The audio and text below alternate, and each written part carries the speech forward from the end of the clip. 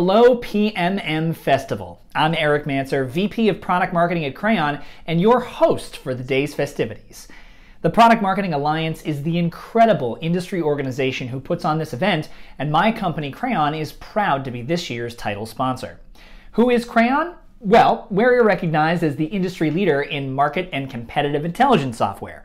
Product marketers at some of the biggest names in enterprise technology like Salesforce, HubSpot, Dropbox, and Gong use our tool set to activate competitive intelligence all over their organization, not just for narrow use cases or to accomplish lower funnel objectives. But don't take my word for it. Industry organizations like the PMA itself, independent market research firms like Forrester, and the enthusiastic reviews from our own users on G2 have said the exact same thing about Crayon. Just a few moments ago, you saw a presentation from Sridhar Ramanathan from Aventi Group, who talked about the fundamentals of bringing a new product to market.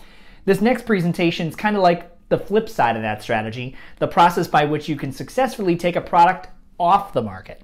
Delivering a presentation entitled Effectively Executing an End-of-Life Strategy, please welcome Janine Jurji, a Senior Product Marketing Manager at Later.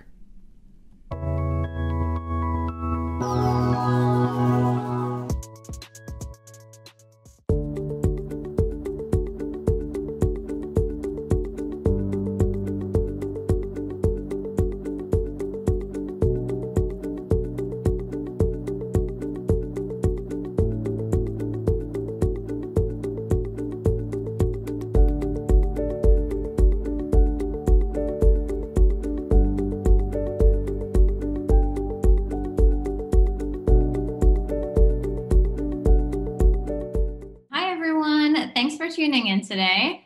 This session is going to chat about executing an effective end-of-life strategy. And I really hope by the end of it that you will love sunsetting a product just as much as you love launching one, because they're both equally as important. My name is Janine Jurji, and I am the Senior Product Marketing Manager at Later, where I've just recently joined just over a month ago. And if you're not familiar with Later, we're an all-in-one social marketing platform built specifically for small to medium businesses. And if you're not using Later to manage your social media channels, you are most likely using it or interacting with it through that coveted link in bio link. I've also just recently signed on as one of the hosts for the PMM Talks, which the Product Marketing Alliance puts on. And I host a monthly session on anything to do with product marketing. And so if you'd like to be involved or come on the show and have a chat, I'd love to talk to you. We can brainstorm ideas together, have a panel, etc. I'm all for it. So what makes me so knowledgeable on this particular subject? As I mentioned, I'd only just started at Later, so actually most of my sunset experience is in my previous roles, which were more in the B2B enterprise SaaS space, where sales enablement was a really huge portion of that and obviously affected how we kind of did the rollout for a launch or a sunset. And I love sunsets. I think they're super important, and I think we need to change the narrative on turning it from a negative thing into a positive thing, because there's obviously great things. And I guess one of the reasons I love sunsets so much is because I'm fairly organized. I can't handle clutter. If I buy something, I want to get rid of something. And so I think for me, like product sunsets make me so happy because you're really focusing in on the stuff that works really well. So hopefully by the end, you'll come along this journey with me. So the term end of life, for obvious reasons, is kind of going out of fashion a little bit. And I think people in the industry are looking to also change the narrative around the negative connotations with sunsetting a product. It's not an end of life. And the reason I love the term product sunset is a sunset is a lovely thing. It brings out the crowd. Everyone loves it. And it should be celebrated. End of lifing or sunsetting a product is not a bad thing. We've learned a lot of things on the way. Other terms that are quite common is retiring a product, unshipping, removing a product or feature from your suite, or to deprecate it. So let's make a pact here. I want us all to change the narrative on sunsets and really not see them as a failure, because they're not. And we should really be celebrating retiring a product or feature just as you would a launch. So incentivizing teams that way, it's not a wasted effort. There's so much learning that happens. We know so much more about our customers. And so I'd really like to make the case here to change the narrative and turn it into a really positive thing. So why would you want to unship or sunset a product or feature? I love this high-level example by Reforge. If you haven't heard of Reforge, you should totally check them out. Such a great resource and a wealth of knowledge for product marketers and product managers and a whole bunch of other roles, to be honest. And so there's lots of reasons, as you can see here. And the ones that I've come across the most are strategic alignment. And this is arguably the most important one. Misalignment to the company strategy is an important reason to get rid of a product or feature. I've had features that are buggy, so they've maybe been stagnant or left for a little while, and then they're providing a kind of a bad experience for our customers. And then I've had ones that are too niche, so maybe only a small set of our customers are using them. And to be honest, I've been in times where all three of those cases are true, which makes for an easier case to sunset a product. So let's get into it. I'm going to take you through my sunset go-to-market framework. And it's really 6 steps that you want to consider or think about as you're going through kind of everything from the sunset conversation through to the execution to your customer base. Stakeholder alignment. So sunsetting a product is a whole company effort, which generally means there's a lot of stakeholders, which us product marketers are very familiar with. And so you really want to make sure you pull together stakeholders from each team and then that you appoint a decision maker. This is going to help make sure that you're considering all the different perspectives and getting all the information you need to know exactly what the right rollout strategy is and the messaging. You want to catch any red flags like right off the get-go, and if there's any big things that you need to address. And most importantly, just to get buy-in.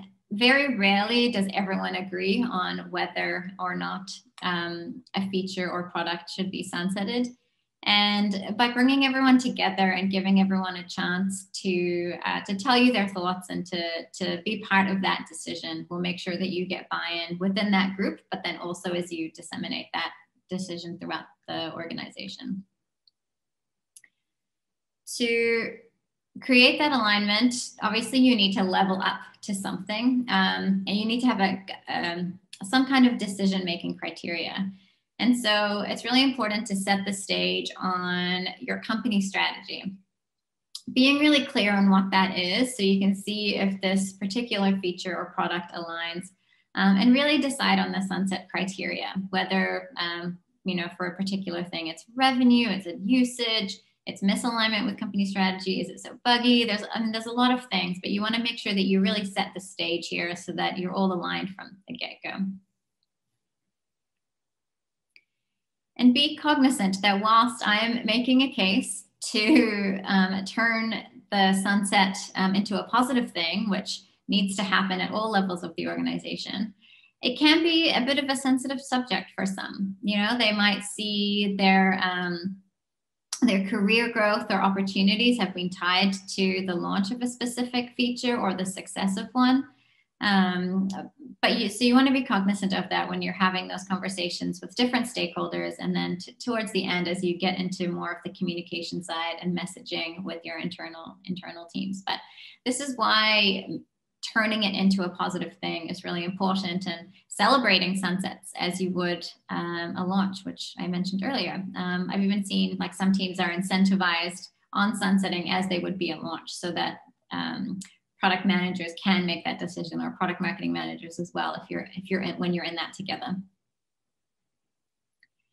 So once you've formed your group, the first thing you'll need to do is gather your competitive intel and really clarify what the landscape looks like today. You know, you might not have done this analysis since the product was initially launched. And so the landscape might have changed. You might not know where you fit in anymore. Are you still priced right? Most importantly, can you even win in your space anymore? You know, there's a reason this product or feature is up for this discussion. So you wanna gauge what's happening in the industry. A friend of mine works at Unbounce, which is a landing page builder. And I was telling her that I was working on this presentation, and she mentioned that one of their customers had 5 landing page builders that he had access to through various subscriptions and apps that he had access to. And he was only using Unbounce for his landing page as his main landing page builder. So do all of those other 4 need to exist? Probably not all of them. And is it table stakes, or is this feature something your customers think they're going to grow into? And what I mean by that is when a customer is making that decision, or the buyer is making that decision to go with you, is this something that they need to see? Does it need to be listed on their website just for you to even be part of that consideration process? Do they maybe think that it's something they'll grow into? And so they want to see that there, but they think it's going to be something they use, and they never actually end up using it. I've been in a situation where that was the case. We had one product. We kept hearing that, you know, this is the year and for it. And it just never quite got there, but it kept coming up in RFPs. So, you know, really understanding your buyer and your user here is so important. And then we get into customer data, which is my favorite, and often the hardest information to pull on usage information. And I've crossed out product adoption here and put in product active usage, is because just because a client or customer has something enabled doesn't mean they're actually using it. So you really want to get the right data here so you can see who is actually using this product. And active in your company, you know, might mean different things. Like it could be logging in once a day. It could be posting to Instagram a few times a week.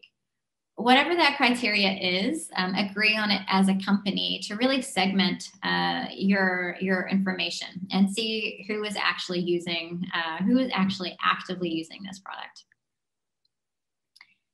And then once you've got that, are they the right customers that are using it?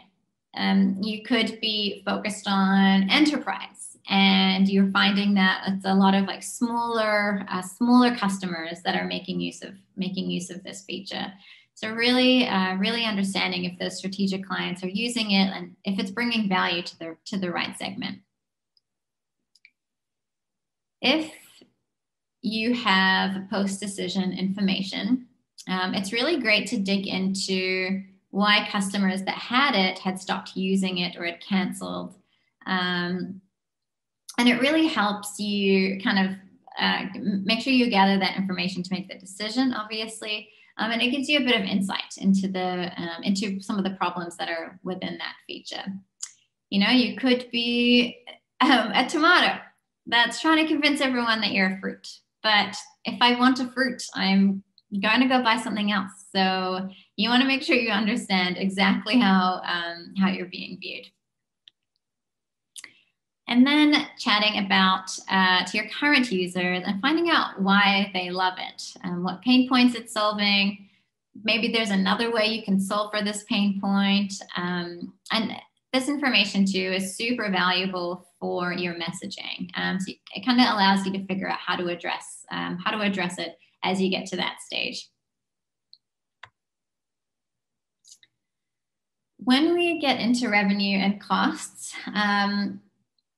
this is really going to be more relevant for products that have their own P&L, or things like add-on products that have separate revenue attached.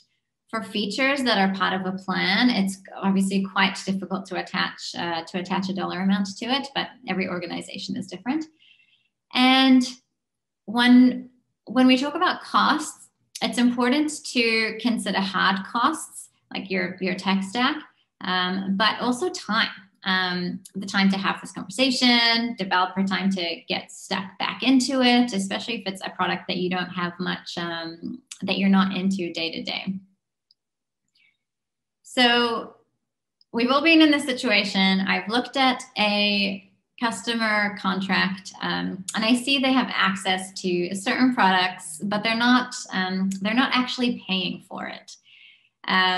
So really looking at this information of your customers that are actually using this product, how many of them are paying for it? And this is more common in that enterprise space because we create custom packages and we bundle everything in sometimes, or we throw in things for free to close the deal. So really understanding what that looks like. And obviously that's a problem of doing that in contracts and bundling things in and throwing them in for free is that later you get to this point and it's hard to prove the value because people aren't paying for it. So a note to mention to your salespeople. And then you want to look at how much it costs you to maintain. We were once in a situation where we had an app that hadn't been touched in a long time, but we had a solid group of power users that loved it.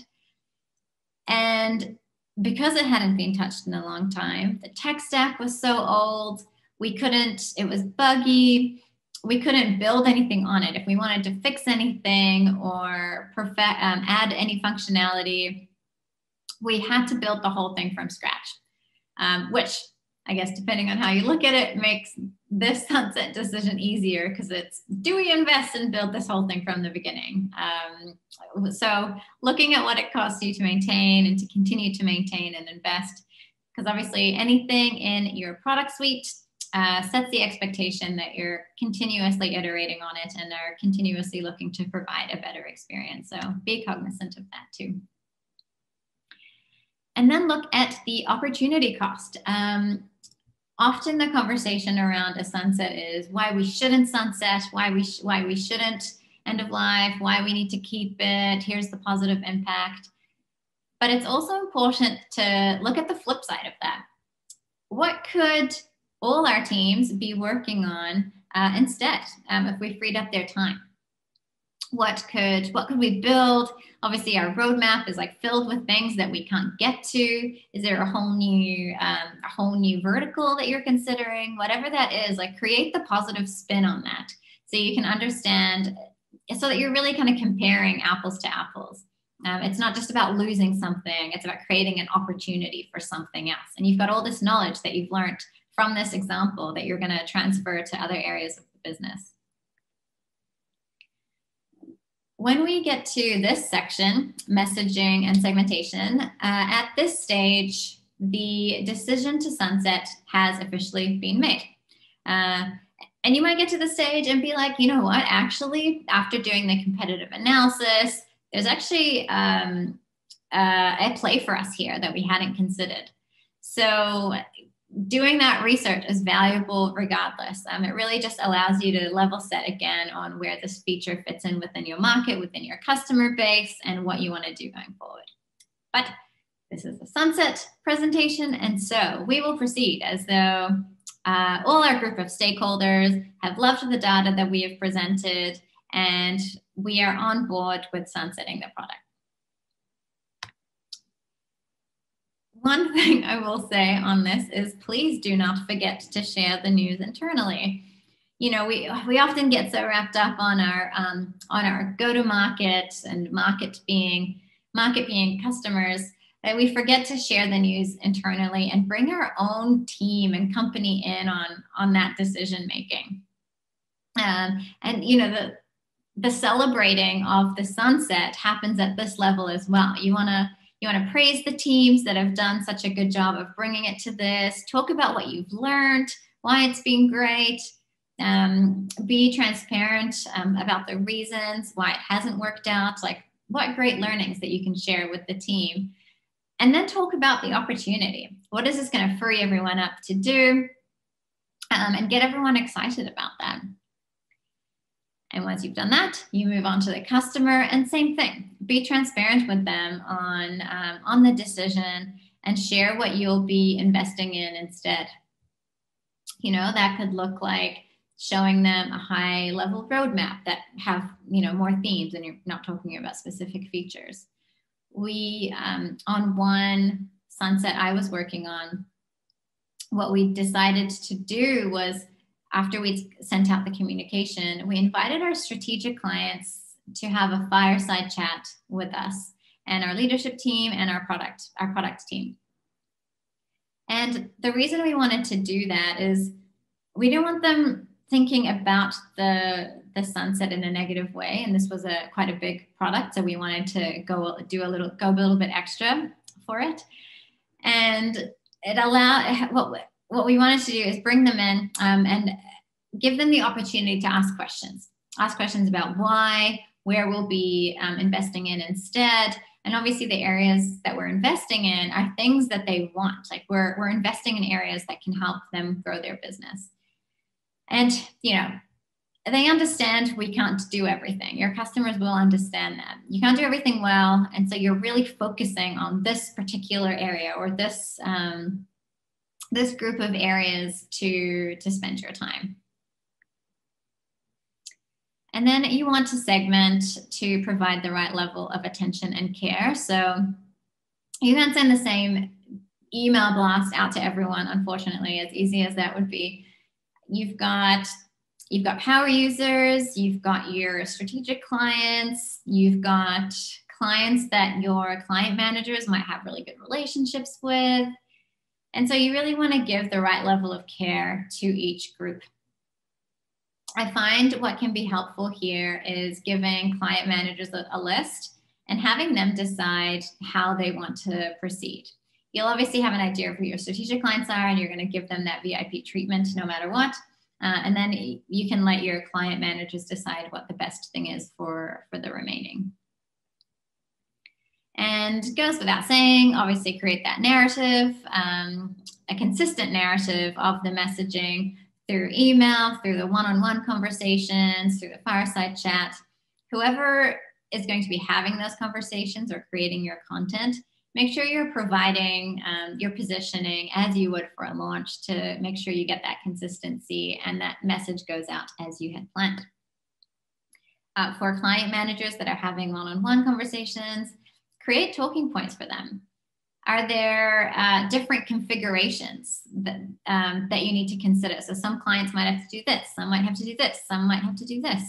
Outline that so they're armed and ready to have the conversations, and anticipate any Q&As, just so that they feel confident in what's happening, and they're portraying this as a good news story. You know, if they don't know anything, they might set a more negative tone, or if there's so much uncertainty, it might not set the right message. And then we get into timelines and rollout, which is where project management heaven, I guess. So you want to set clear timelines for the entire sunset period. That being when different milestones are, when you need to send out reminders when the final sunset date is, and then what needs to happen after the sunset. Don't forget to close off workflows or end subscriptions or delete data or save data or whatever that might be. Make sure you're really thinking about this end to end. Oh, and obviously when you're going to share internally with your staff as well. And then you want to segment here as well. And the reason you want to do that is because you've got leads, you've got new customers that have just signed on and getting access, and then you've got long-term customers that have been using it, and they're the ones you're going to create a good timeline for. So for example, when do you remove the product from your website? Do you do that straight away? When do you remove it from your pricing page? When do new customers no longer see this new feature when they log into the app? And then obviously your longer term customers will see it for whatever that timeline is until the sunset date is. So really thinking about when those are happening and rolling that into your timeline. And when we're talking about how long, there's no definitive answer or right and wrong. It really depends on what your product is. It could be anywhere from 30 days to maybe a year. And it really depends on the switching costs. What do your users have to do to find something else? What's the level of investment? So really being clear on that for your own space will help you set the timeline there. And obviously stakeholders can help you. There might be certain milestones that you need to consider. And if you can, why not go the extra mile and recommend partners or vendors at a discounted rate? If you have a lot of customers using something, you might be able to negotiate a group buying power because you've got a lot of people that are going to transition onto the new solution. It might be an awesome opportunity for a partnership. If you can vet some options and provide them with something to transition to, save them time, show them you care. Why not do that if it's within your power? And then remind customers of the sunset date. They will not always go willingly. I had one product I was working on where we were no longer supporting certain payments terminals with our point of sale. And we couldn't just turn them off because we could see that they were still being used and we needed our clients to be able to process payments. So after, millions of reminders, we ended up having to get our legal team involved and having them outline like the risks associated with continuing to support them, like for us and for the customer. So depending on what your space is, be aware that you might have to extend your timeline or pull different levers. Maybe your leadership team needs to call some customers, whatever that might be. It just depends. Sometimes you can't just turn it off, but obviously just be wary of that in your space. Reminders are very important, and check-ins. And whatever you do, do not tell your customers that you're going to sunset a product or feature and then forget to sunset said product or feature. I've seen this happen. It makes you lose credibility. It makes it so much harder to get them off the product later because they no longer believe that you are going to end of life it. And it's not a good look for your brand. You're saying this is no longer worth investing in, and then it gets left behind. What does that say about the things that you are continuing to invest in? So really make sure that you follow that end to end and make sure all workflows are done before moving on to another product. If you use a project management tool, I like to load all this stuff in right at the beginning so that you have reminders to turn off workflows and everything like that. So it's not based on just purely remembering. And then also avoid a limbo state at all costs. A limbo state is basically when the feature should be killed, but the team doesn't move forward with removing it, and it dies a very, very slow and sad death. And you don't want to get end of lifed because you didn't end of life at the right time. We could all be watching Blockbuster every night, but we're not. So So I invite you to join me on this quest to change the narrative on product sunsets. Let's see them as a celebration of we've learned a lot of things. It's allowing us to focus on new things. And let's celebrate retiring a product or feature as you would a launch and incentivize teams that way. Thank you so much for listening to me today. If you have any questions, I would love to hear from you about this topic or any other topics. And also, if you would like to be on the PMM Talks show, which is held by the Product Marketing Alliance, I would love to have you. We can brainstorm topic ideas, as I mentioned. My LinkedIn handle is there if you want to reach out. Thank you so much, guys, and I hope you enjoy the rest of the festival.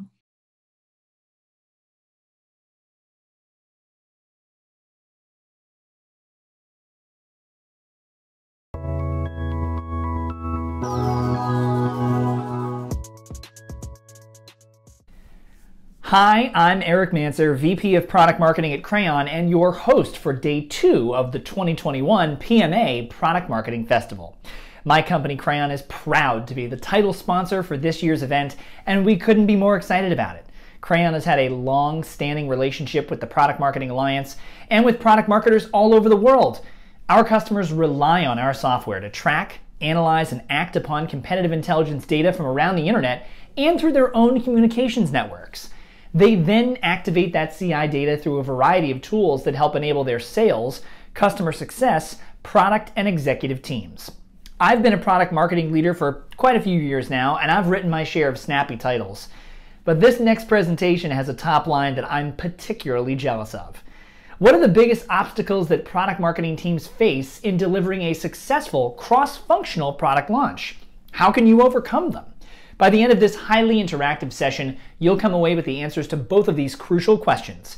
With their presentation entitled Collaborate, Communicate, Conquer, How to Ace Market Launches with Wrike's Proven Go-to-Market Playbook. Oh, I love that title. Here's Wrike's Global Head of Product Marketing, Amit Pande, and Product Marketing Manager, Suan Weng.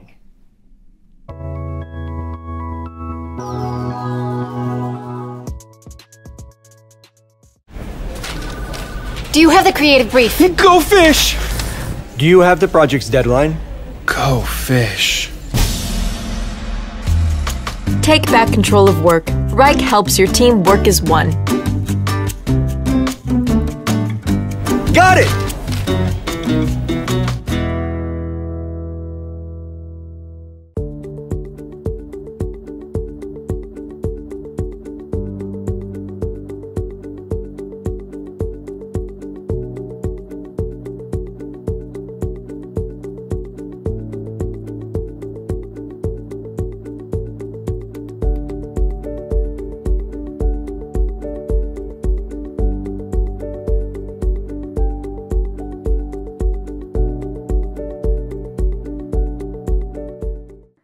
Everyone, welcome to Collaborate, Communicate, Conquer, How to Ace Marketing Launches with Wrike's Proven Go-to-Market Playbook. Today, we'll share how our own global go-to-market strategies helped us at Wrike scale our business through dynamic market shifts, which subsequently led to our successful acquisition by Citrix. We'd love to begin by sharing with you a little bit about our backgrounds. I'll start by introducing my co-host, Amit Pande. Amit leads the product, competitive, and technical marketing teams at Wrike. Prior to Wrike, he was the CMO at 2 AI SaaS startups, including Tact, which is the only AI startup backed by Salesforce, Amazon, and Microsoft. In a past life, he also led marketing and product teams at HP, Yahoo, and Oracle. Amit is a graduate of Stanford University's Sloan Graduate School of Business, and he is an active volunteer with Bay Area nonprofits. Thanks, Suan. It's my pleasure to introduce Suan Weng. Suan is an experienced high-tech product marketing leader. She manages a portfolio of different products and solutions here at Wrike, including for IT teams. Prior to Wrike, Suan has spent over 10 years working in a variety of marketing, sales, and partner-facing roles at companies like Google, AMD, Quotient, and Instapage, which later became PostClick. Suan is also passionate about volunteering and spends time with the Pancreatic Cancer Action Network, and in her free time, loves playing with Latte, her German Shepherd. Thank you, Amit. We have also included our LinkedIn profiles URL here. If you'd like, please feel free to connect with us. We'd love to hear from you. So for those of you who are not familiar with Wrike, here is a quick summary of who we are. Wrike is the leader in collaborative work management, or CWM. We were founded in 2006 and acquired by Citrix earlier this year in 2021. We're based in Silicon Valley and have over 1,200 employees globally. We have 20,000 customers, organizations around the world across all industries who use Wrike to manage their work and collaborate with their teams. We are the only CWM platform that can be used across the entire enterprise or fully configured for any line of business or use case. And as you can see here, our customers range from very large multinational enterprises with hundreds of thousands of employees like Google to smaller fast growth organizations like Guinea, and even nonprofit organizations like Children's Hope International. In this session, we will be covering a few key topics. We'll be talking about the current state of product marketing. We'll be sharing Wrike's formula for successful go-to-market launches, which is a repeatable formula that we have tested over thousands of global launches across dozens of different countries. And we're going to share some key takeaways that you can take immediate action on. Amit will start us off by sharing what the current market looks like and challenges product marketers are facing today. Amit, please take it away. Thanks, Suan.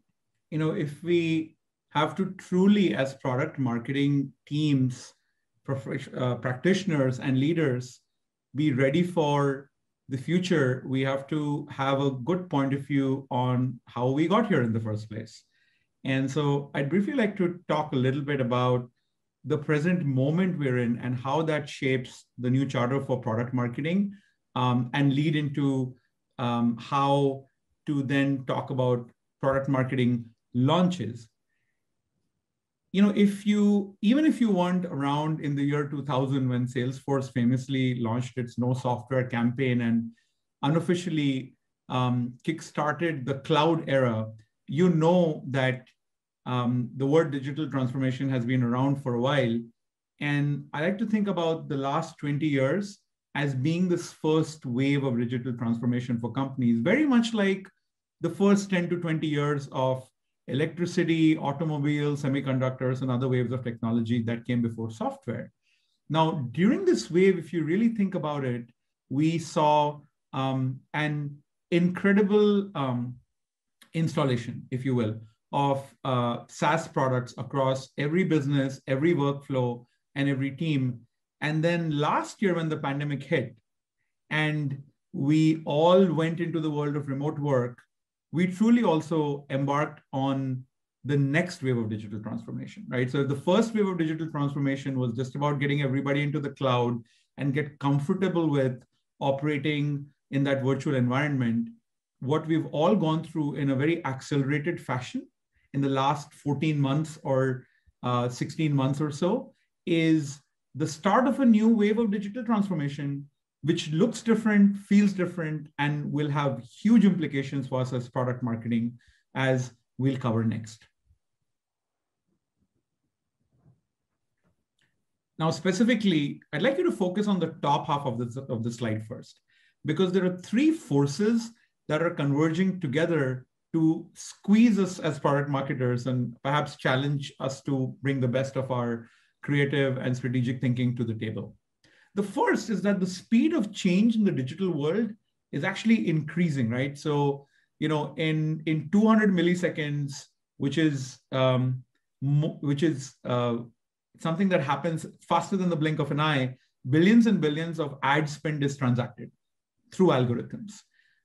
Customers are choosing products and discarding products faster than ever before. The speed of change is at the level of the market, at the level of investments, at the level of entire product categories, being born and dying faster. The competition itself is more fierce than ever before, even through the pandemic. So even in the pandemic year, if you look at the world of marketing technologies, which is the world that Suan and I and all of us operate in this world, we had 8,000 technologies launched.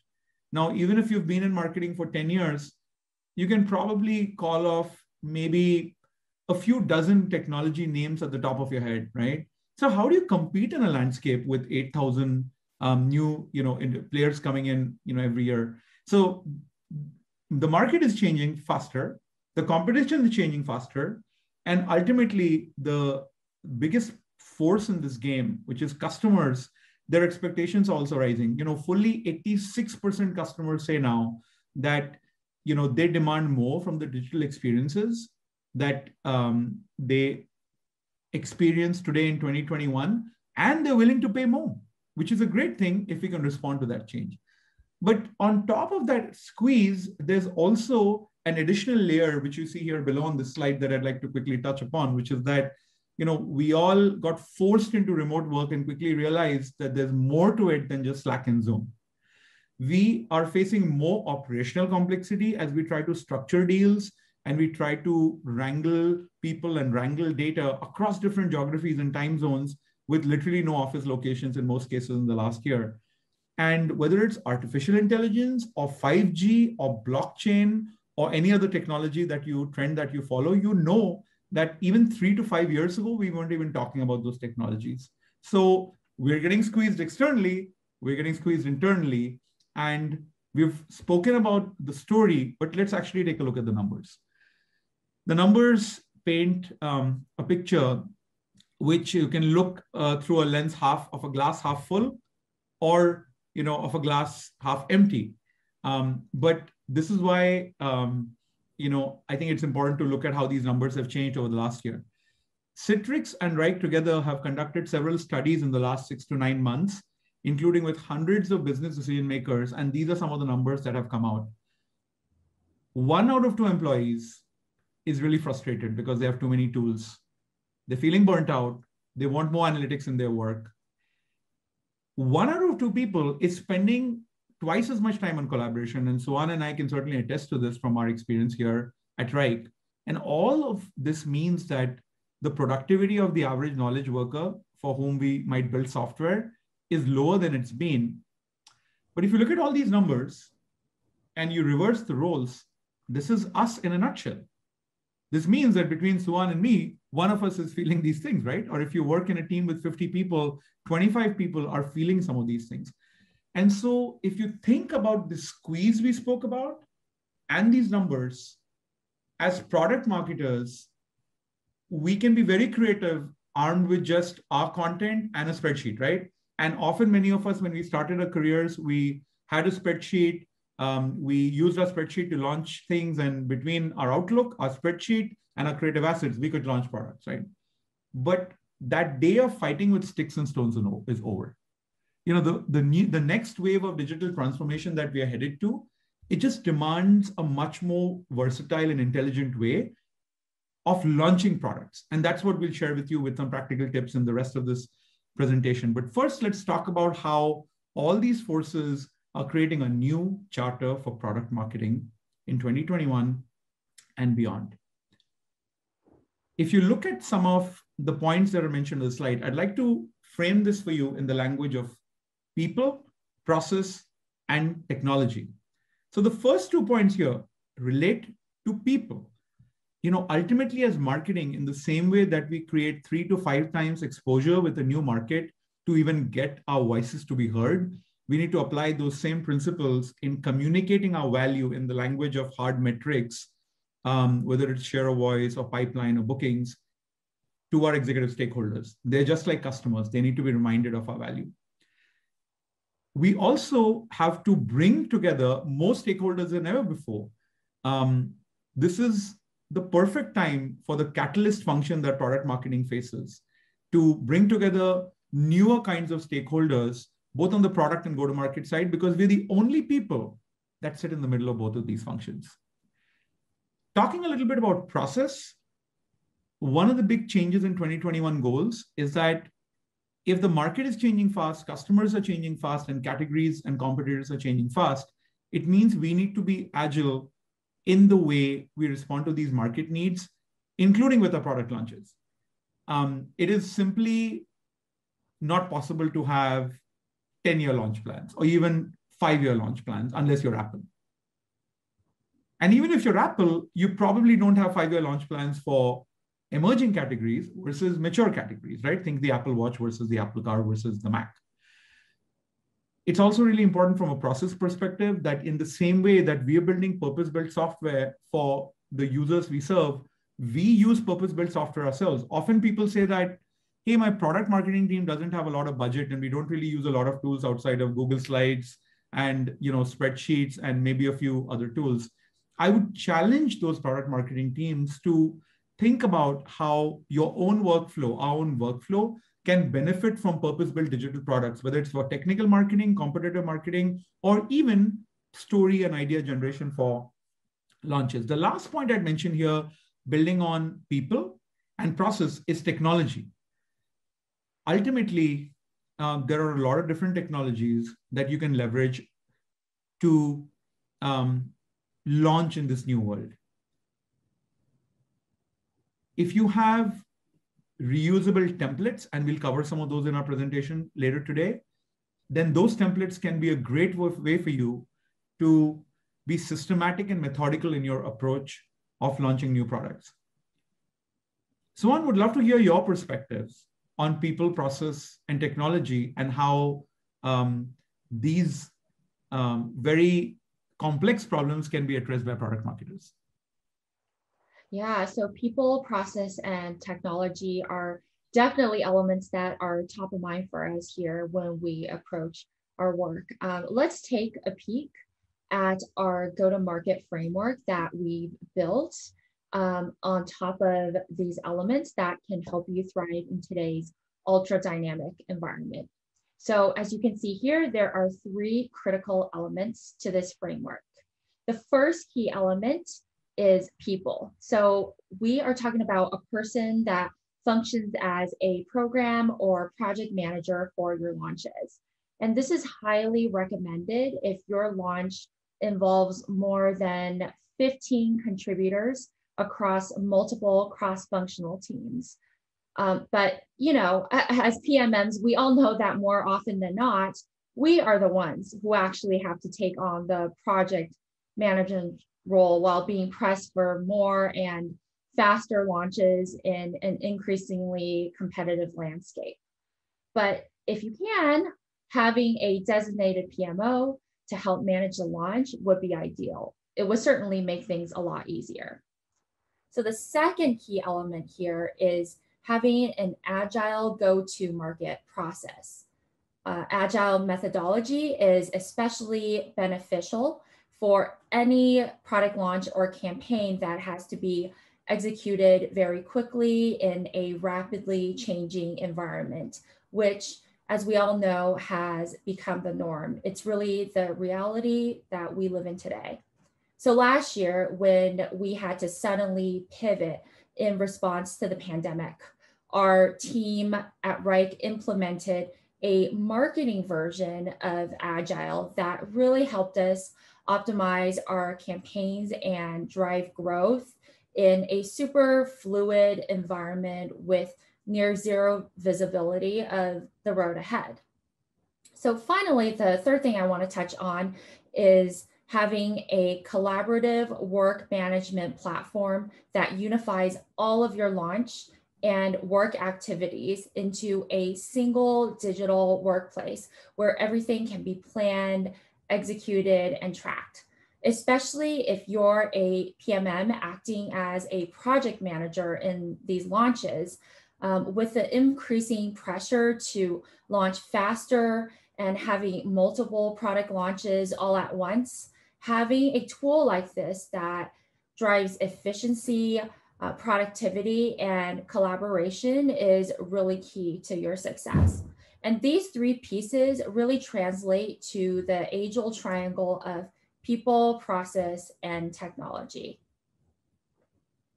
And with that framework in mind, here is our launch playbook that we have created, which will continue to evolve with the market and our customers. So we're bucketing our process into three different categories: communications, strategy, and execution.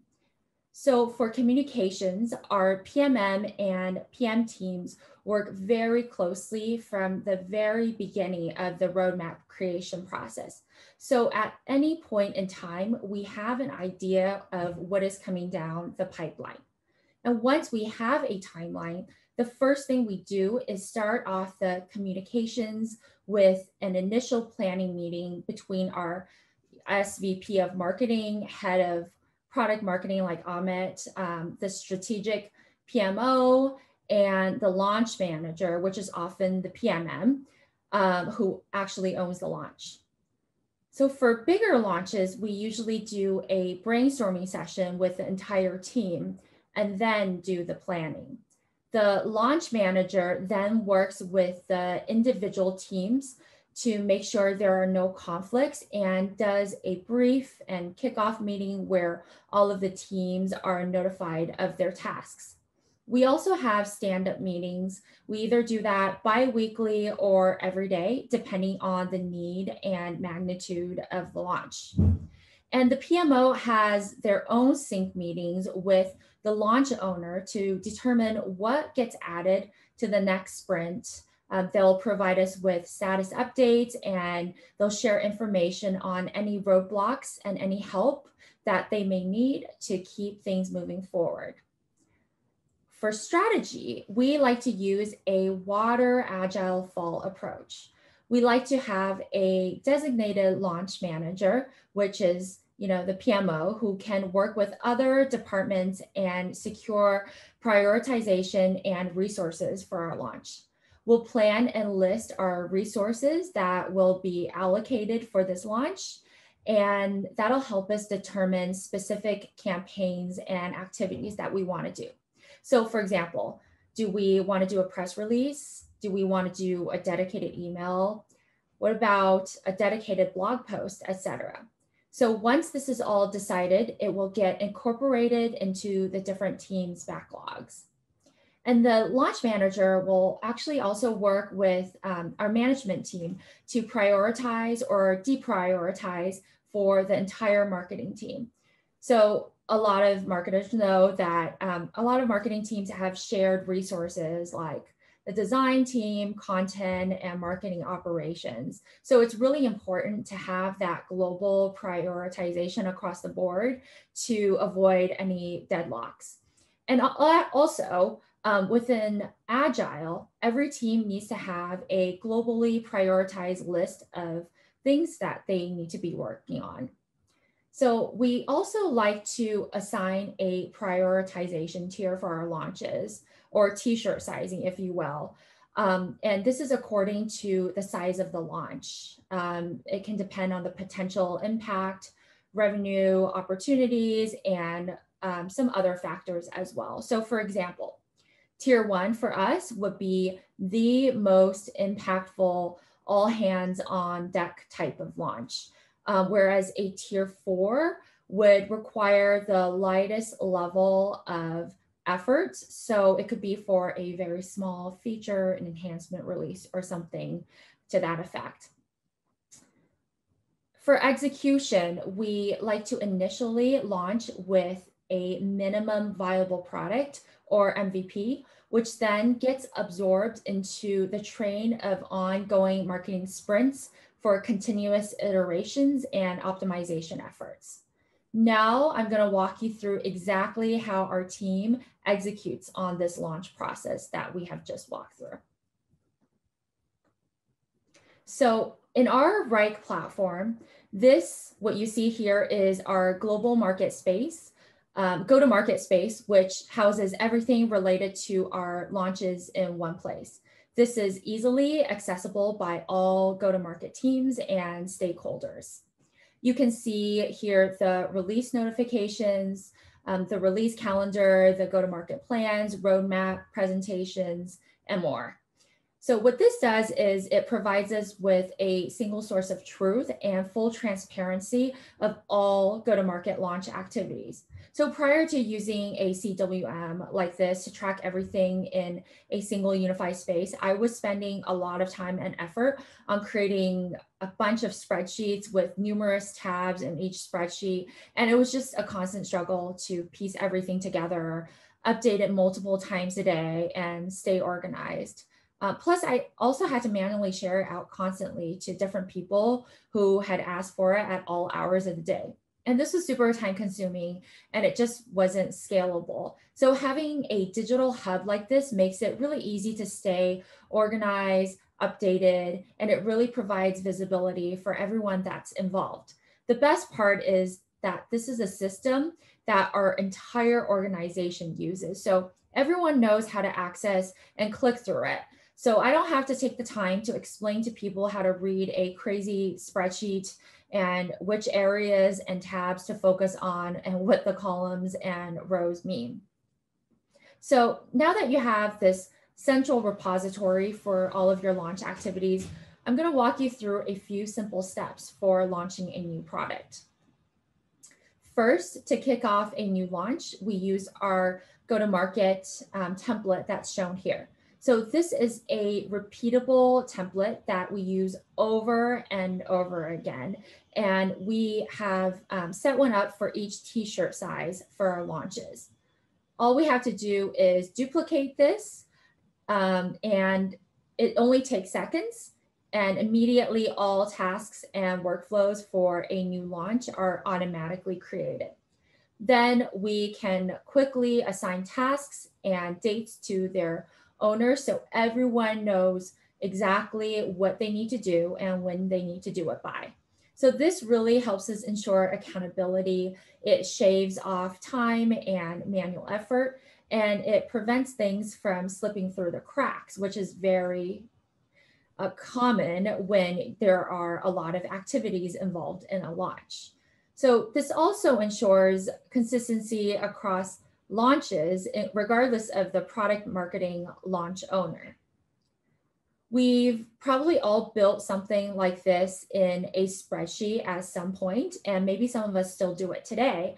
But as I mentioned before, earlier in my career, I did the same. So I built crazy spreadsheets with so many columns and rows, so many tabs, and all kinds of funky formatting.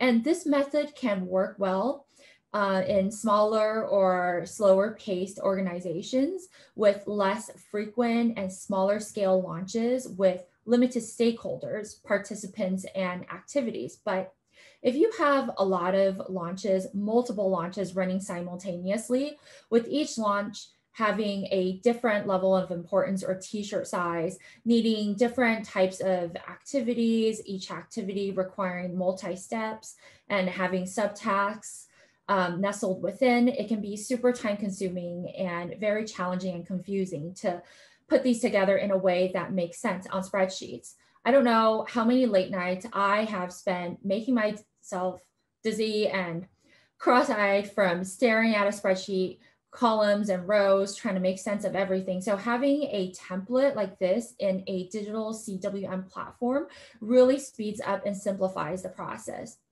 Amit, I'm curious to know what your perspective is on this from a product marketing leadership standpoint. I will fully concur with you on everything you said, and especially your point about, preparing for a world of like 2 launches a year versus 200 launches a year.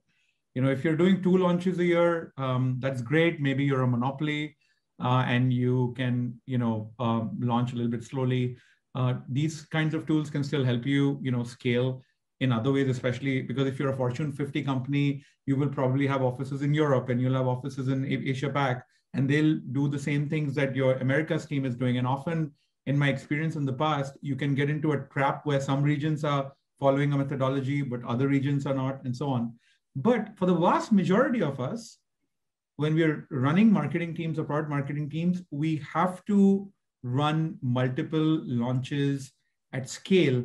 And I think that one of the best, my favorite things about these templates since I've been using them, Suan, is that they take the guesswork out of your work. So you can focus more on what the right kind of sizing is based on what you're trying to launch. So if you're trying to launch a better dropdown, versus you're trying to launch an accessibility feature, versus you're trying to launch an entire new offering for a new vertical, those are completely different scales. And the best part about these templates is that they give you a canvas to start with, where you can then, you don't have to guess, should I do 3 blog posts or should I do 1? And so I'll sort of summarize by saying that the biggest benefit I've seen from a marketing leadership perspective is that you go from doing random acts of launches to systematic, launches, and you start thinking about launches less as, more as a rocket launch to, if you will, or a launch to a different planet where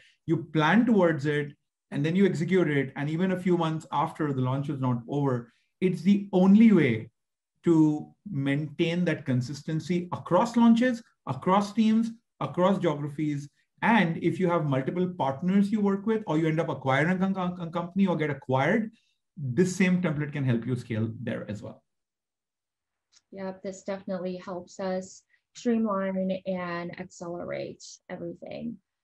So once we have this template and launch structure completed, we then tackle cross-functional communications and alignment. So since our entire organization uses Wrike, we can communicate and align with all of our cross-functional departments super easily.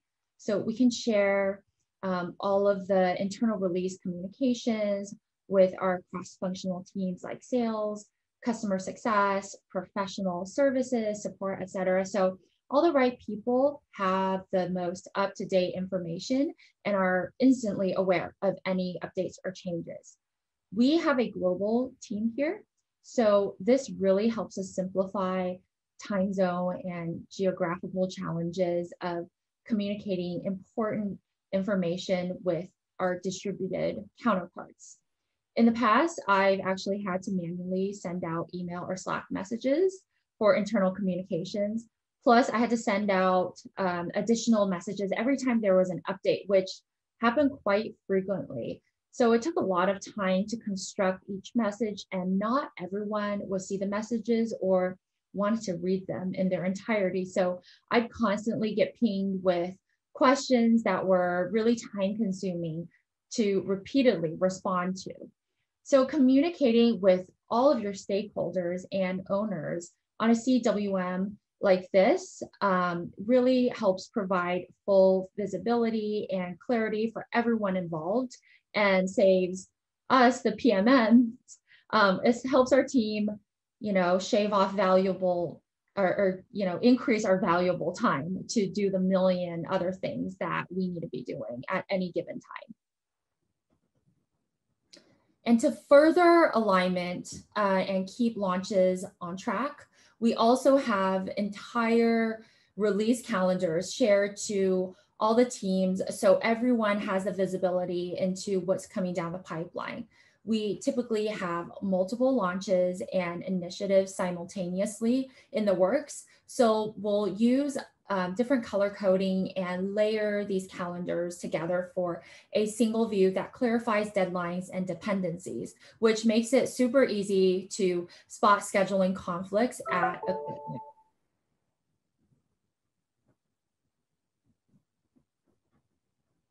To ensure consistent on-target delivery, we use our analytics to discover optimization opportunities and also bottlenecks across all levels of our launches in real time.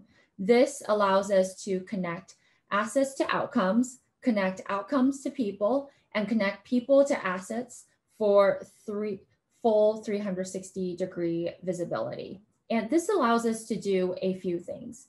One is to ensure consistent on-target delivery by tracking work progress, team productivity, and performance across all levels of our organization. And it also keeps internal and external stakeholders informed with secure and visual executive dashboards that are really easy to consume. And having these real-time reports and data visualizations allow us to assess progress, or pivot, or even double down on activities at the speed of business. Amit, what are your thoughts on using analytics to optimize launches and campaigns?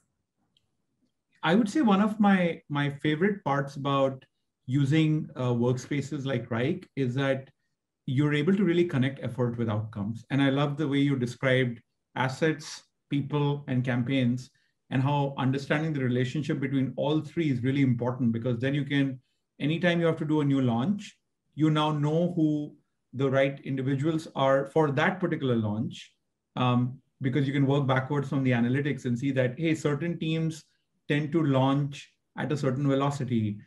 Here's what their completion progress is. Here's how they manage this. Oftentimes we think the effort is enough, but product marketing, unlike some of the other functions in marketing, has its additional responsibility that, especially because so much of our work is work that then is packaged with other work to be out there in the market. For example, our work from our messaging primers and our persona work and all of our work around stories and narratives is what gets poured into campaigns and into assets, which then go out there and help create a market and such, right?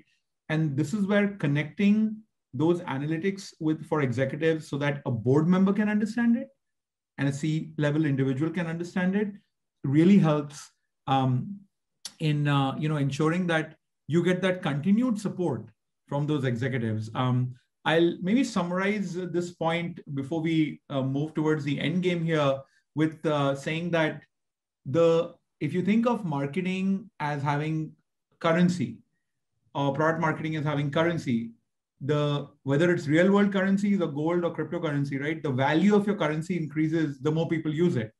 And with analytics, the best part about them is that if you as a marketer can represent your work in these analytics, you're just creating a better currency for executives to consume it. And it just means that more and more people are able to benefit from and influence what you do as product marketing and make that function even more strategic. Definitely one of the challenges is proving value as product marketers, even though, we kind of have our hands in everything. And with that, Amit, could you please help bring everything together for our audience with some takeaways that they can start using right away? Absolutely. I'd say that the first takeaway from us to you is to have an actual GTM launch process and to have it tiered in the same way that engineers have it tiered. This is the first and most important thing that you can do to make sure that you're being ahead of launches rather than being reactive. Once you have that GTM tiered launch process, now as you execute it, well, how can you observe it? That's where tracking progress in real time and then knowing which activities to double down or not becomes really valuable. So for example, let's say you've planned a series of press releases that are part of your launch because it's a tier 1 launch. And in the middle of this launch process, some of your competitors announce a competing offering and they start doing their press releases. Well, your GTM launch process should ideally have, through the measurement of these results, enough buffer so that now you can make the necessary pivots to your press releases and maybe explore other paid promotional activities as a competitive response. And then the third and final point, these processes and the people that manage these processes will have 1,000x amplification or more if you have the right platform. And when we say the word platform, we really mean choosing not just applications that work for you today, but that will work for you as you scale and you become 5 times, 10 times, or 100 times bigger if you're making the investment in those technologies today by not only getting a unified platform or space where all your different cross-functional teams can be in to see what's happening with launches, clarify doubts, and help scale things forward. You want to invest in a platform that gives you all the workflows that product marketers need and that other marketing team members need, and all those who work around marketing from a product or legal or procurement or sales perspective, but also under the hood, invest in a platform that will grow, that's configurable, and ultimately that's really versatile to the needs of your business. If you can bring all these things together in 2021, we're very confident that just like our experience in Wrike and with our thousands and thousands of customers ranging from, as Swann said earlier, the small universities and nonprofits, all the way to the Walmarts of the world, we're very confident that this will set you up for success in this new decade that we're in.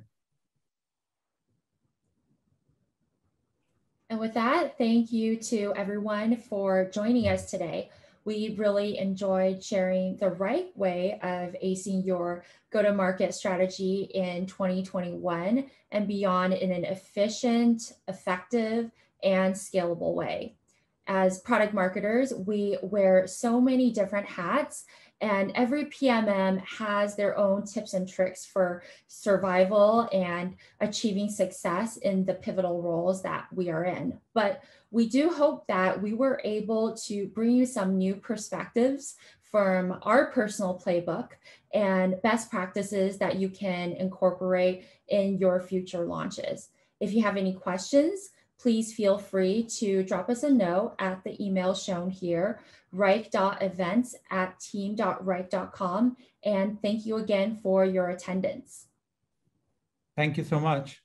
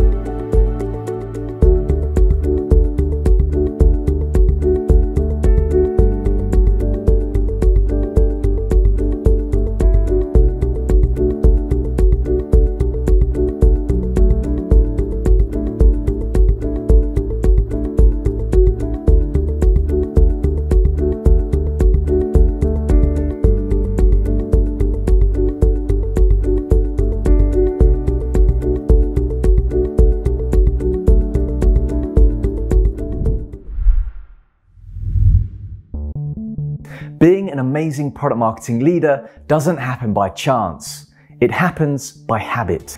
Product marketing certified leadership has been built on the back of decades worth of experience from some of the world's best known brands with one goal in mind: helping you be the best leader you can be. Crammed with real life case studies, over 12 hours worth of content, templates, exams, and more, this course is everything you need to lead with authority, confidence, influence, and innovation. Every piece of material within the 7 modules and 29 chapters has been vetted, tested, and approved by senior level product marketers from companies like Amazon, Uber, and HubSpot, serving up game-changing insights throughout. By the time you've wrapped up the final module, you'll be able to define what it takes to be a great product marketing leader, build and scale your team, understand how to successfully manage your existing team, use methods for leveraging data, Know how to become the voice of the customer. Understand how teams work cross-functionally and improve your strategic thinking. The beauty of the course is you'll have the freedom to work your way through the modules at a pace to suit you. It's 100% self-paced. You'll even get lifetime access to the curriculum, paving the way for refresher sessions forevermore.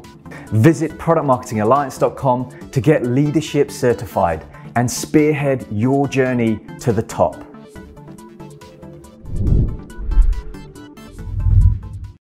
Clue is a competitive enablement platform that collects and delivers intelligence across every department of every business. Clue organizes intel into cards, delivering competitive insights across the tools and devices your teams already use. Enablement teams also get superpowers, allowing them to collect intel from millions of sources outside your organization, as well as internal sources like Salesforce, Slack, and company emails. Clue allows them to go deeper and cover more competitors without any extra hires or late nights for the team. Collect, curate, compete. Clue. Competitive enablement for the modern enterprise.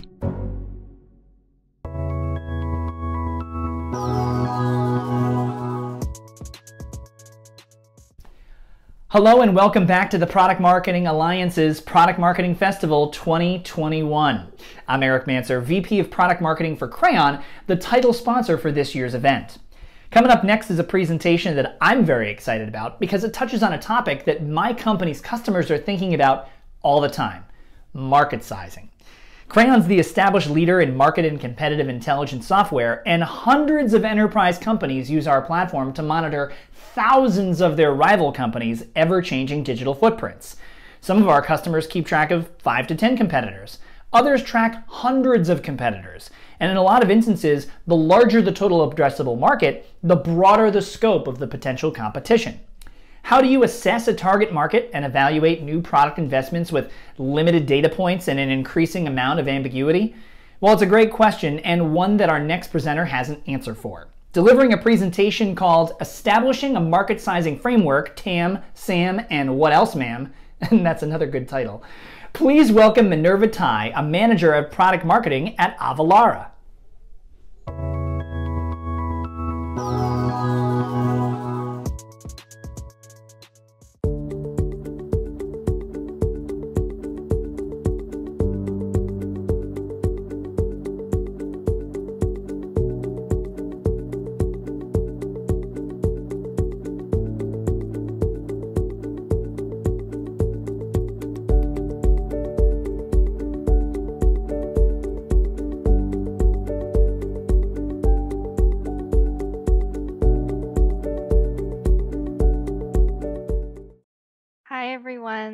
Thanks for joining me for my session.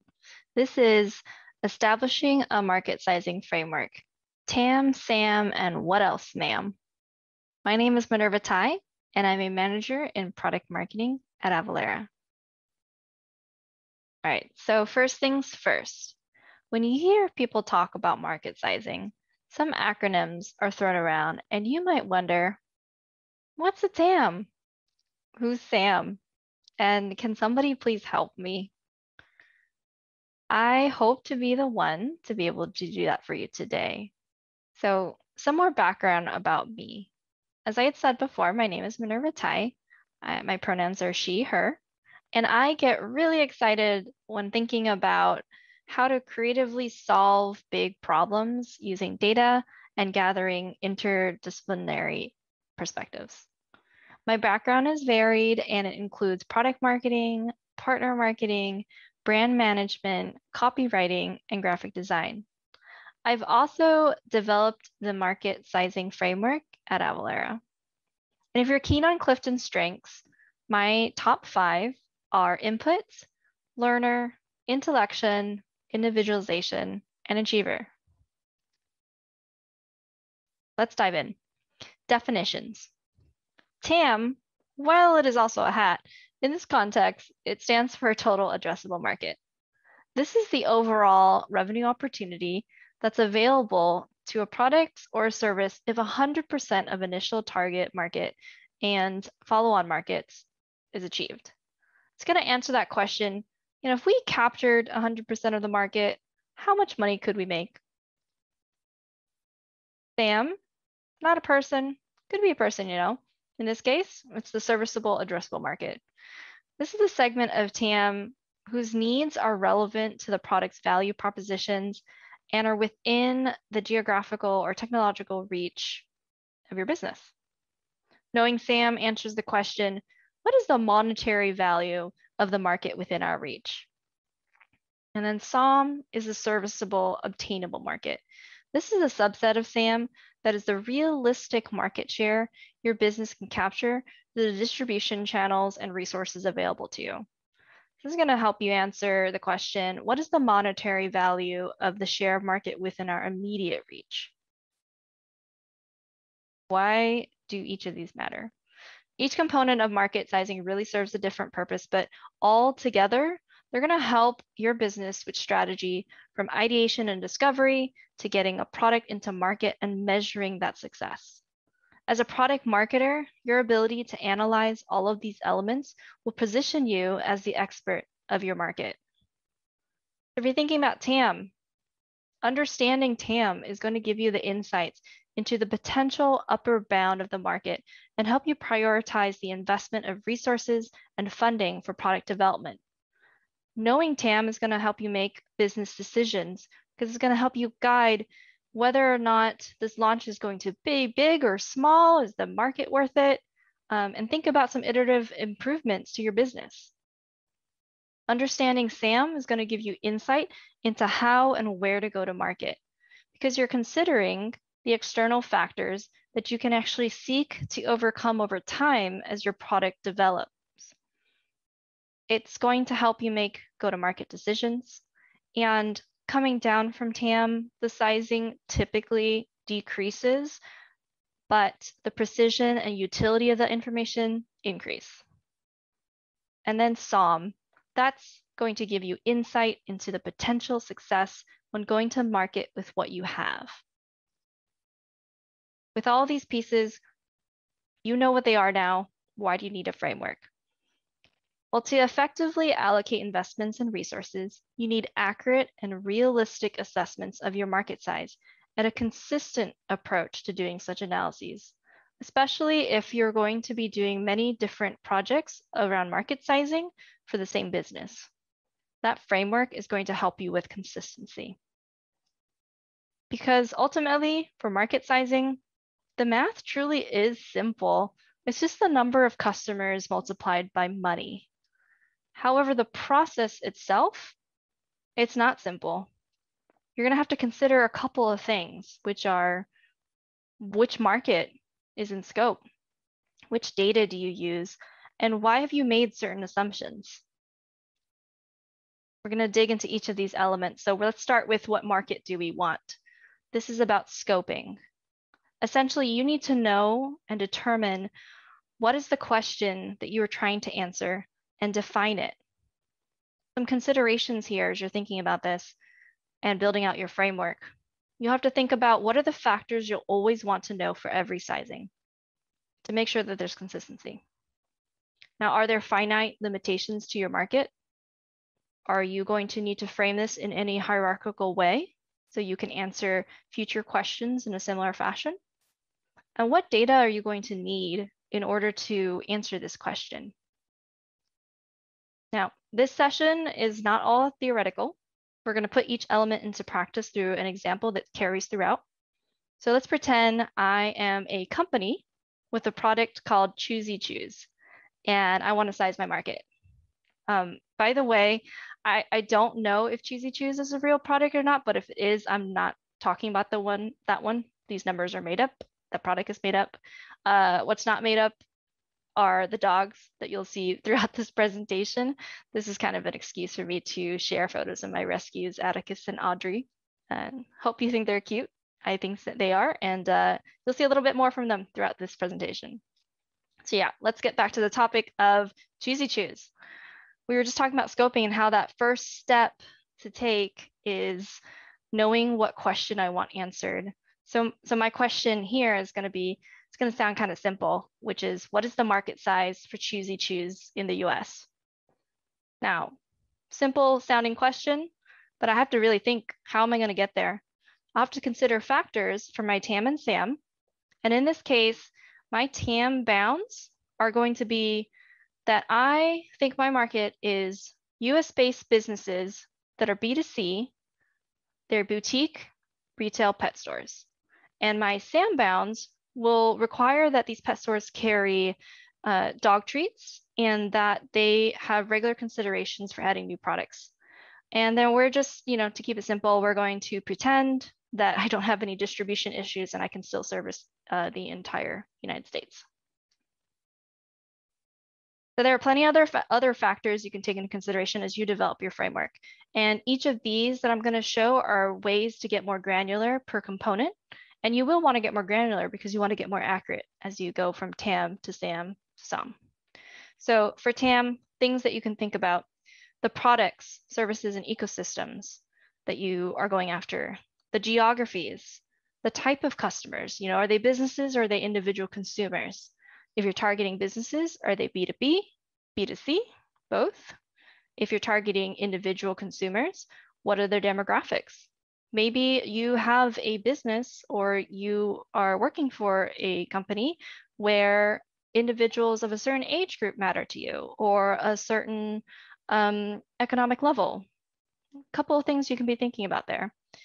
You'll also want to consider industry restrictions, who really is your customer?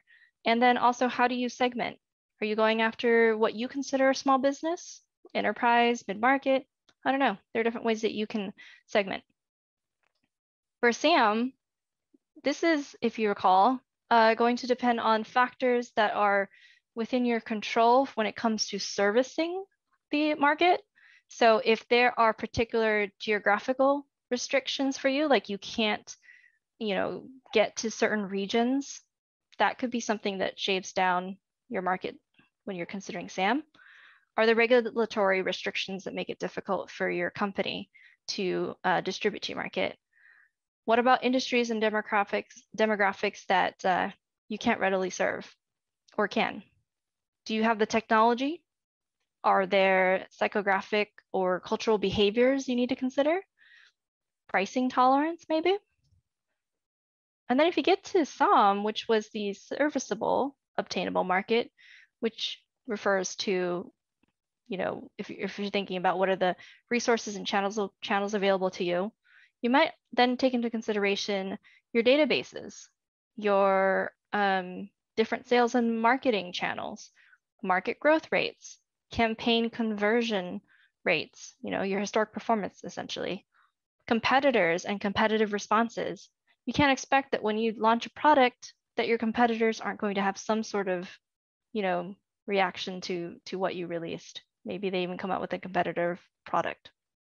And even sales team capacity can come into effect. If your sales force is not large enough to do the volume of sales that you're hoping for, you need to take that into consideration. And again, all of these are examples. Your framework should outline which will be applicable to your business. So if you're really establishing a framework that you can use that's repeatable and consistent, you should be able to say, well, XYZ are the factors we'll use every time we scope a market sizing project. So in my example earlier, I had chosen to address geography, customer type, industry, and a segment when it came to my TAM. So next up, which is the data that we use? This is about sourcing. You'll want to understand which data sources are reliable and then be able to defend why you'll use them. So some things to consider are the integrity and the accessibility of the information. And when I say integrity, I do mean, are you confident that this is good data? And if someone wanted to check your work, could they access it later? What about the methodology for data collection? Would you have more trust in a report that looked at 5,000 businesses and their responses, or an individual survey of 5 people? You might want to go with the one that has a bigger sample size, or one that is statistically significant. And then recency and update frequency, something to think about. if you're working with a vendor who only updates their information every 10 years, and you're working in an industry that is very fast paced, that's probably not the source for the information that you need. And then what are the assumptions that you'll need to make to fill the gaps? So if we go back to Choosy Choose, remember again, the math is simple. It's number of customers times money. So in my example here, I've considered many options, and I actually decided that the US Census information, the latest of which is from 2017, is going to be my best bet for locating the number of customers. So I've thought about this data source's defensibility, its accessibility, and its methodology to make my decision. And I've decided that I only plan on selling directly to pet stores rather than broadly to any other type of businesses. So this actually helps me because the source that I chose specifically identifies that pet and pet supply stores are indicated by NAICS code 453910. And what that is in reference to is the North American Industry Classification System, which is a standard way to classify businesses from a federal statistics standpoint. And they've called out pet and pet supply stores. They've also, in this data set, indicated what number of firms have what number of employees within certain bands. And so if I were to think that my boutique pet stores have less than 5 employees, and I look at my census data, it tells me that there are 2,696 businesses with less than 5 employees within that NAICS code. So I've got my number of potential customers now. For money, I'm going to use internal data for average sales price. So I'm going to expect my customers are going to buy $2,500 worth of Choosy Choose per year. We're going to keep it simple for this exercise. I don't know if that's true, but let's pretend it is. You may choose a different measure of money depending on your business model, though, as you're building out your framework. So if you are, let's say, SaaS-based, you might want to think about annual recurring revenue, or ARR, as the more accurate approach here. So keep that in mind when you build your framework. Like, what is the measure of money that's important to me? Here are some potential data sources to consider, both internally and externally. And if you're looking at these, you're probably thinking, when might you use each? Well, you might leverage internal data when you're exploring existing products and markets. There's some information you can gather from your customer firmographics and demographics, or their revenue, or your pricing structure, campaign performance, sales performance, your own product and BI dashboards, and even any primary research you've done. Those are all potential sources of information for you to use in your exercises. Now, when you're exploring new markets and new products, you may rely on external data instead, which means you could be digging into statistics from national agencies or top analyst firms. You might also find use in information from industry-specific publications and reports. And if you're going to be sizing things that, markets that are new to you and for new products, it could be pretty difficult, but you can also look around and see what competitive information you can find from existing vendors who are serving that market with a similar product. And in any situation, the data is not going to be perfect, and any gaps are definitely going to need to be filled with some assumptions, which is where we're going next. If you're going to be covering those gaps, why these assumptions? So this is a little bit of surmising mixed with some hopefully rational conclusions.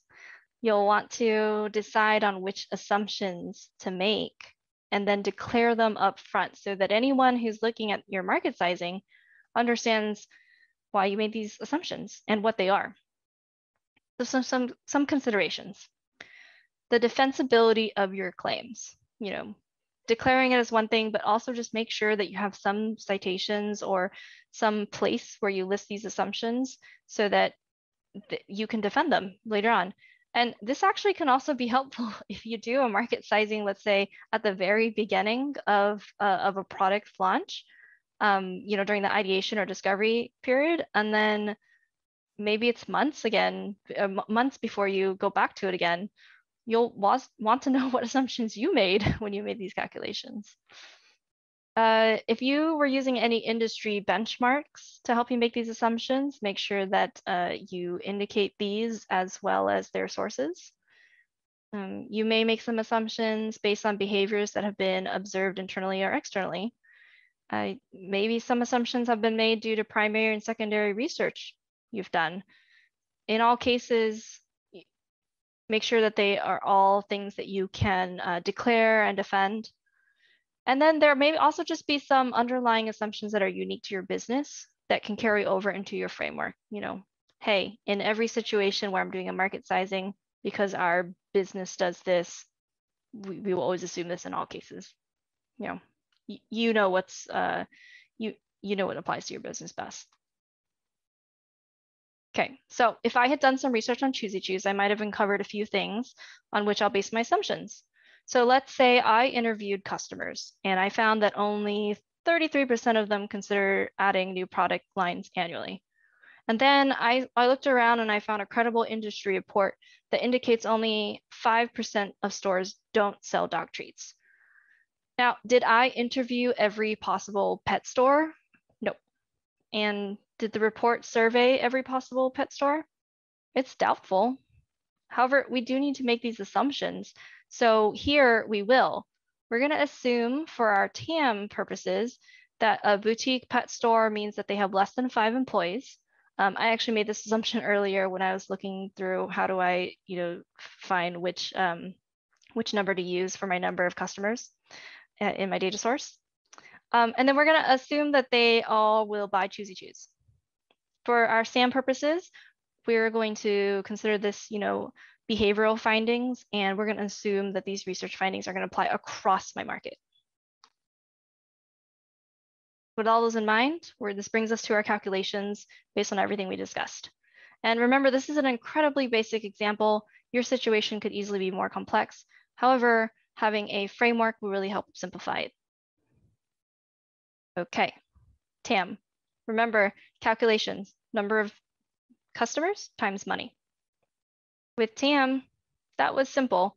It really is just the number of customers that I found from my data source, which is the US Census data on pet and pet supply stores, times the $2,500 that I believe I will be charging my customers. So it brings us to a TAM of $6,740,000. Great. Let's get a little bit more specific when we get down to SAM. Now, my customer count is going to change a little bit because I've made some assumptions here that based on my research that 95% of these businesses sell dog treats, and then of those, 33% are willing to consider new products. So all those together equal my number of customers, and we're still going to sell to them at $2,500. So that takes my SAM to $2,112,990. And then let's jump into SOM. A little different here. And here's why. SOM is going to rely on the channels and resources available to you. And if my resources, I've considered the parameters in TAM and SAM and defining who my market is, but my database only gives me a certain number of businesses that fit that mold, I may start with a different number here for my number of customers in my equation. So I only found 200 in my database. And when I typically market to my database, I only get about a 5% win rate. So we're going to assume that here. And then we're going to also assume that in year 1, I actually discount how much I sell to these because it's my first year of the product. So we're selling them at $2,000. This actually comes out to a sum of $20,000. And since this is looking at year 1, let's add in year 2. Year 2, we think about that that number of 200 businesses. And we know from our information that the market grows at 3%. And then we're also going to still consider that 5% win rate when I do campaigns. We're going to multiply that by the full price now because we're in year 2. So multiply by $2,500 leads me to a sum in year 2 of $25,750. So you can see how it gets more complex with the more factors we consider and how much more information we have. And in your case, as you're establishing a framework, knowing which of these is important is going to be key for you. So all these numbers, let's look at it visually. The circles aren't exactly proportionally represented, since the SOM bubble that would be nearly non-existent compared to TAM and SAM, but you get the picture. Each level of specificity is going to really narrow your market further, but it's going to increase your accuracy in order to guide the strategy about your market. Now, considering everything that we covered, how good is a framework if you don't build a practice around using it? Let's think about, how do we build a process? This is about scaling now. You're going to want to use the framework to help market sizing, which then helps with planning and decision-making, and then distribute the necessary information about the process. So what's that process? First, identify which factors are relevant to your business. Then create that standard framework. Establish a timing on when market sizing happens. So you may say, we do TAMs and SAMs at the beginning of our planning to see if a project is worth pursuing. And then we do SOM later when we have a better sense of our go-to-market strategy and what are the ways that we can tweak that strategy to have a more favorable outcome. You're going to build an intake process and ensure that there is resourcing for it, as in there's someone on the receiving end of that intake process who can actually do the market sizing. Could be you. You're going to socialize this framework to make sure everyone understands what the framework is and what all the definitions are as they pertain to your business. And then you're going to use the results to guide decision making. So this is important because this is going to really put you in that spot where you are the expert of the market. So let's summarize the pieces needed to establish a market sizing framework. 1, which factors will you use to define scope? 2, which data sources are valid to your business? 3, which assumptions can you make that are sound? And 4, how do you plan on sustaining that process? Well, I hope this was informative and that you learned something today that will prove useful in your product marketing career. If you need to contact me, find me on LinkedIn and Twitter. Though if you want to see more dog pictures, I'd recommend following me on Twitter instead of LinkedIn. Thank you for your time, and I hope you enjoy the rest of the Product Marketing Fest. Thanks.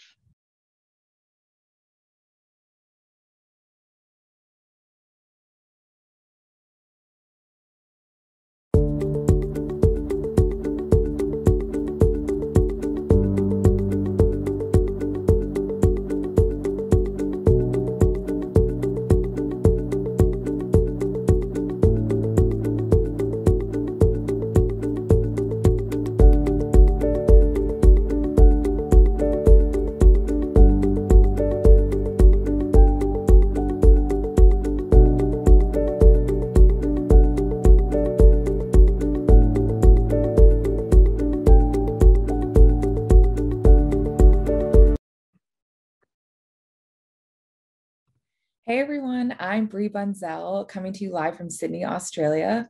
I'm currently the customer marketing lead for Dropbox, and I'm so excited to be part of the PMM Festival. Over the course of my career, I've had experience in PMM, brand marketing, field marketing, and now focused on all things customer marketing. I'm excited to share more about my new Customer Advisory Board Masterclass. I learned about the importance of customer centricity at a young age of 7 when I didn't have the right audience, messaging, positioning, and pricing in mind for my neighborhood lemonade stand. My market researcher father was not impressed with the poorly located stand, undervalued 10 cents cup of lemonade, and it was there that I began my 101 lesson on understanding customers. Since then, I've had the chance to work for a lot of incredible customer-centric companies, learning the frameworks and the value of customer visits, experiences and events that fuel feedback loops and drive the overall company strategy. My team and I at Dropbox built the first customer advisory board program globally, and I've created a blueprint for running a successful CAB, all taught in this new CAB masterclass. CABs are an essential part and component of shaping your strategic framework for not only your product, but also your overall company strategy. This course will also help you understand the strategic benefits of a CAB, help you get business buy-in from stakeholders, and provide the right templates and guidelines to build a better customer advisory board experience for your customers. You'll have a chance to learn best practices to drive engagement among your members, both virtual as well as in person, and you'll learn how to best incorporate those customer insights into your company feedback loops. You'll hear from CAB experts at Asana, Adobe, Zendesk, LinkedIn, and the Product Marketing Alliance. It'll be filled with 3 hours of content, 13 chapters, 3 exclusive templates, and an official Brand Spankin' New certification to seal the deal. I hope to see you there.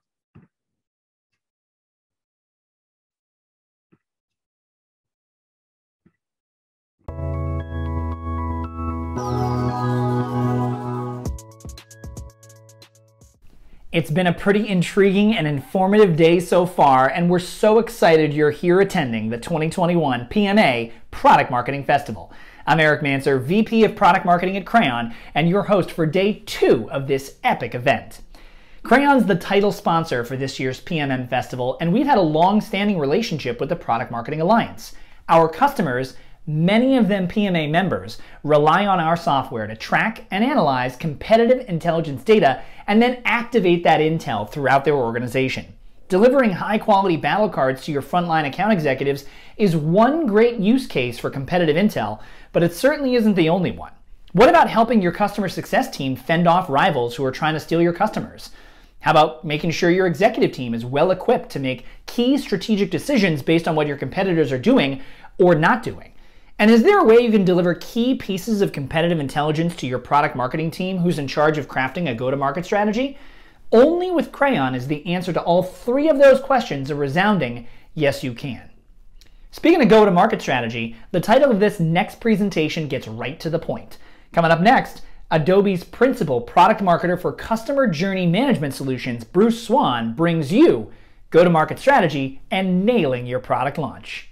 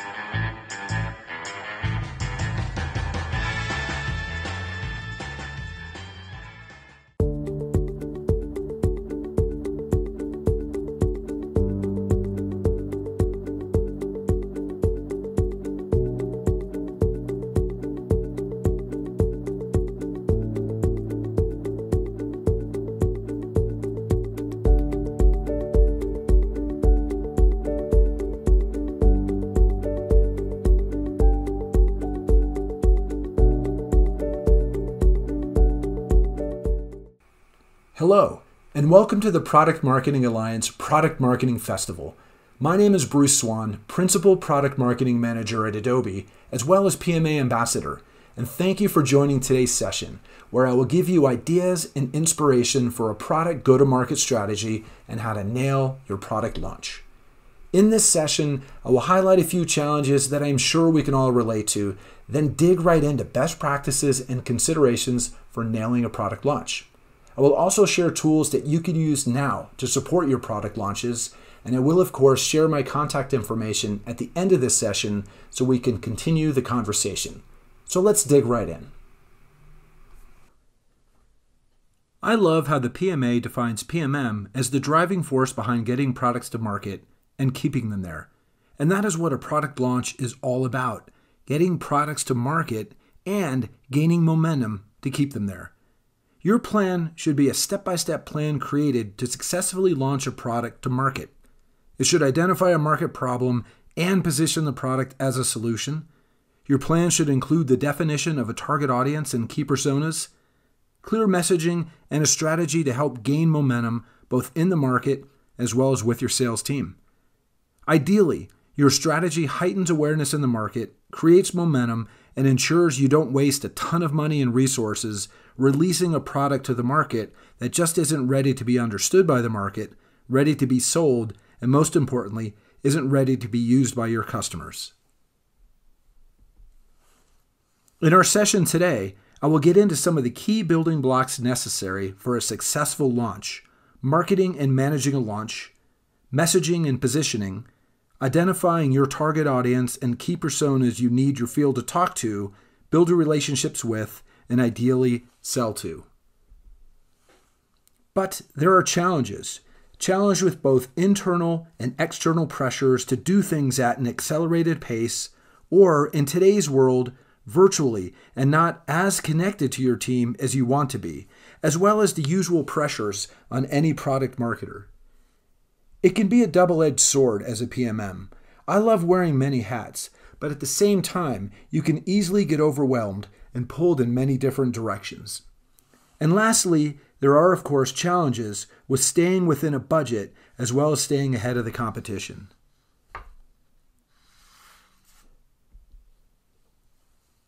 But if you can overcome these challenges, there are many benefits for your organization where you can gain efficiencies, reduce the time it takes to get a product to market, reduce the financial risk of a failed launch, and delivers the best experience to customers.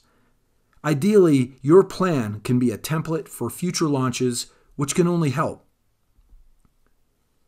But if you can overcome these challenges, there are many benefits for your organization where you can gain efficiencies, reduce the time it takes to get a product to market, reduce the financial risk of a failed launch, and delivers the best experience to customers. Ideally, your plan can be a template for future launches, which can only help. And to help you nail your launch and achieve the benefits of a successful launch, I will cover 4 things: preparation, clarity of messaging, defining outcomes, and assessing product launch readiness. First, let's talk about preparation. When I'm thinking about a launch, there are many things to consider, but I never leave out these 4. First, define the business issue. What problems does your product solve, and what are the expected benefits, or what is the value? Internal alignment. Are all the internal stakeholders aligned on messaging and goals, but also the step it takes to launch a product and how you will measure success across stakeholders and teams? Timing. Is the launch timed with a customer event or company milestone, which makes it easy to amplify a message? And lastly, personas. Who is experiencing the problem that your product solves? What are the pain points and frustrations that you can alleviate? I'm going to dig into this last point a bit more in detail and share with you tools I use quite frequently. A logical way to define a persona is to think through who you are selling to. According to the Harvard Business Review, on average, there are nearly 7 people in every organization making purchase decisions for a single sale. These people make up the buying center. Here are just a few personas in a buying center I can relate to with technology products that's similar to what we offer here at Adobe. There's the vision leader, the strategist or leader desiring to do something different, to drive the business. The decision maker, ultimately the person making the go or no-go decision. The feature evaluator or practitioner, and of course, compliance or IT, who typically plays a big role in any technology decision. While these apply to Adobe and technology companies, you should think through your personas and are they a part of a team or a buying center? This is quite a bit of detail, but a useful tool to break down what the personas are interested in at various stages of the buying cycle using the examples I just shared. I'll focus in on one, the vision leader. When they navigate through the buying process, their needs might evolve. Initially, it might be, what new tech do I need to be aware of to help drive business objectives? But later, the needs could evolve to, how do I build a business case? I would encourage you to build out a similar tool to help you with your personas and map their needs to various stages of the sales cycle. And here's another way of looking at it. We know that while a marketing funnel is a good illustration of a buying process, it is far from reality. The buyer or buyers are on a journey where they can engage with the brand whenever and however they want through many different channels. One of your personas might be engaged early or maybe later in the buying process. But where I'm going with this, as you build out your launch plan, which ties in a content plan for how you create momentum, interest, and buzz in the marketplace, you need to consider content aligned not only with persona, but the buying stage. And here's just one simple example, tying in the personas I covered, buying stage, and content that they might be interested in. I would encourage you to map out a content plan like this, aligned by persona, sales stage, and content. It helps you align your messaging to personas and where they are in the buying process. Next, let's talk about clarity. When developing a go-to-market strategy, it is extremely important to have your brand standards identified.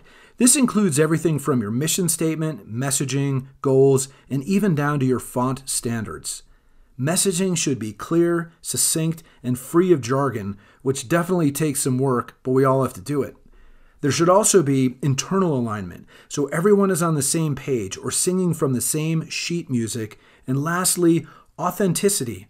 Buyers are looking for authentic connections and searching for companies that understand them rather than those that push the customer to simply buy into the company's perspectives or narratives. Let's first talk messaging.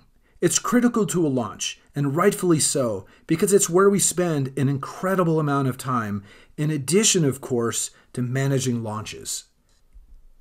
A tool I use is a message house. This is a little old school, but so incredibly helpful to help you frame how you want to message your product or solution. This framework is very straightforward. There is an umbrella message at the top, something like changing the world through digital experiences.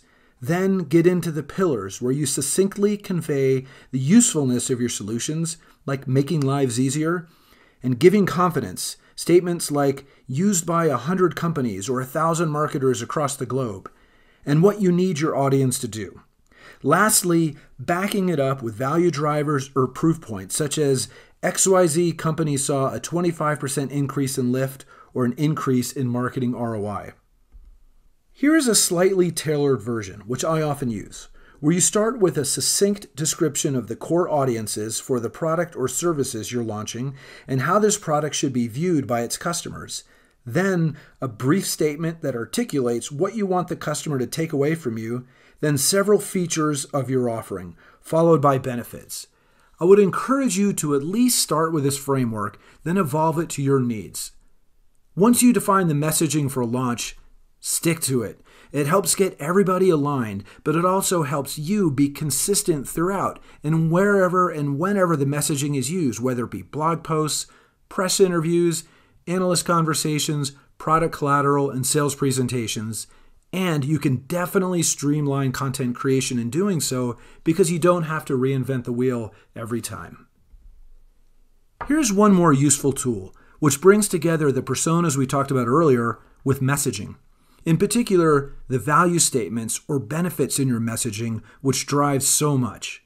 For example, unique statements for the visionary or C-level executive, unique statements for the decision maker, and the same for practitioners.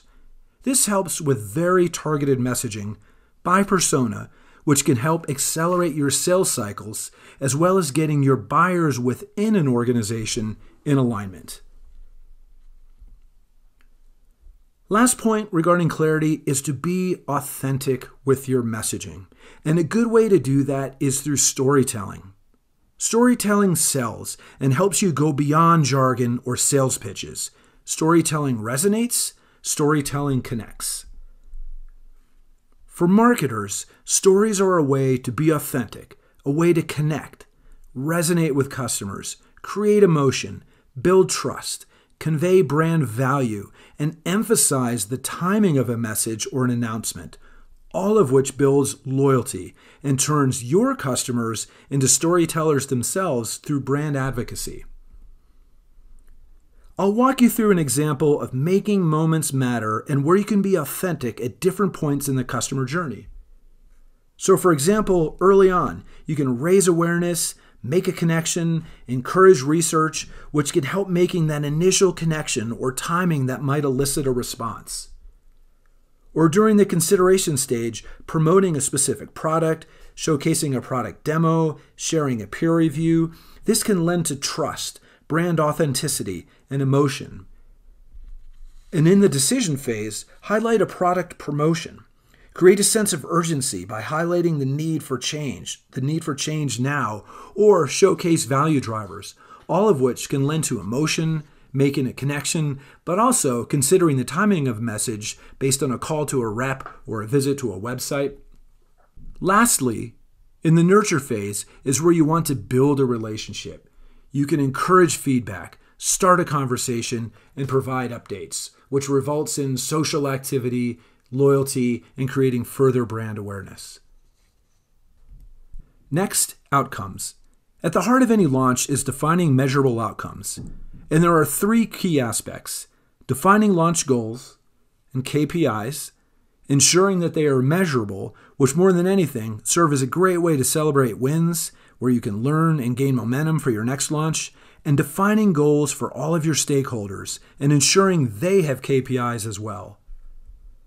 When I think of goals for a launch, I think of the overall PMM measures of success, and thankfully, the PMA does a great job of defining that for us. Goals like new revenue, qualified leads, upsells, customer retention, or increased sales qualified leads. But then take it down a level and get specific. Set goals for yourself like being on time with deliverables, driving customer engagement with emails or social activities or participation in a webinar, driving revenue, driving growth, adding subscribers, and readiness. Again, take this down a level, make it unique to your organization and your launch, and measure them for different stakeholders along the way. And speaking of that, something else that is critical is ensuring alignment. And that is making sure that everybody is on the same page. Start by listing any and all stakeholders, which you could then put into a plan. Stakeholders like product marketing, product management, the person who handles press and analyst relationships, your marketing teams, enablement teams, demand gen, and so on, but also teams that you might rely on in other parts of the world. Then for each stakeholder, build out a plan with timelines, but also with KPIs for each stakeholder. This helps measure your desired outcomes and keeps everybody aligned. Here is a simple example. You can manage this by spreadsheet, but I would highly recommend you using a tool like Monday.com, Asana, or Workfront. And lastly, and perhaps most important, readiness. During your launch process or project, you need to continually assess readiness. Ask yourself and ask your stakeholders, is your organization ready to support a launch? Is sales ready to sell, message, and position your product? And most importantly, will your customers be ready to adopt your product or services? I've covered quite a bit, but let's do a quick review on how you can nail your next product launch. First, preparation. Define the business issue. What problems does your product solve, and what are the expected benefits, or what is the value? Have that well documented and available to all internal stakeholders. Internal alignment. Ensure all internal stakeholders are aligned on messaging and goals, but also the steps it takes to launch a product and how you will measure success across the different stakeholders and teams. Thirdly, timing. Can you time the launch with a customer event or company milestone, which makes it easier to amplify a message? And lastly, personas. Define who is experiencing the problem that your product or services solves. What are the pain points and frustrations that you can alleviate? And I showed you different tools for how you can define personas, map their interests with where they are in the journey, and what content might get their attention. Next, clarity. Ensuring brand standards, including everything from your mission statement, messaging, goals, and even down to your font or color standards. Messaging should be clear and succinct and free of jargon. Challenge yourself in that. There should also be internal alignment, so everyone is on the same page or singing from the same sheet music. And lastly, authenticity. Buyers are looking for authentic connections and want to go beyond a company's perspectives or narratives. I shared a couple of different tools to consider when authenticity can come into play. Outcomes. Defining measurable outcomes. Defining launch goals and KPIs and ensuring they are measurable. And defining goals for all of your launch stakeholders and ensuring they have KPIs as well. And lastly, and perhaps most important, readiness. During your launch process or project, you need to continually assess readiness. Is your organization ready to support a launch? Is sales ready to sell, message, and position your product? Is your company ready to support the product or services? And most importantly, is your customer ready to adopt your product or services? Well, that concludes this session. I hope I gave you ideas and inspiration for a go-to-market strategy for your product and how to nail your product launch. I'd love to keep in touch. My contact information is below, so let's continue the conversation. Thank you and enjoy the rest of the Product Marketing Festival. Have a wonderful day.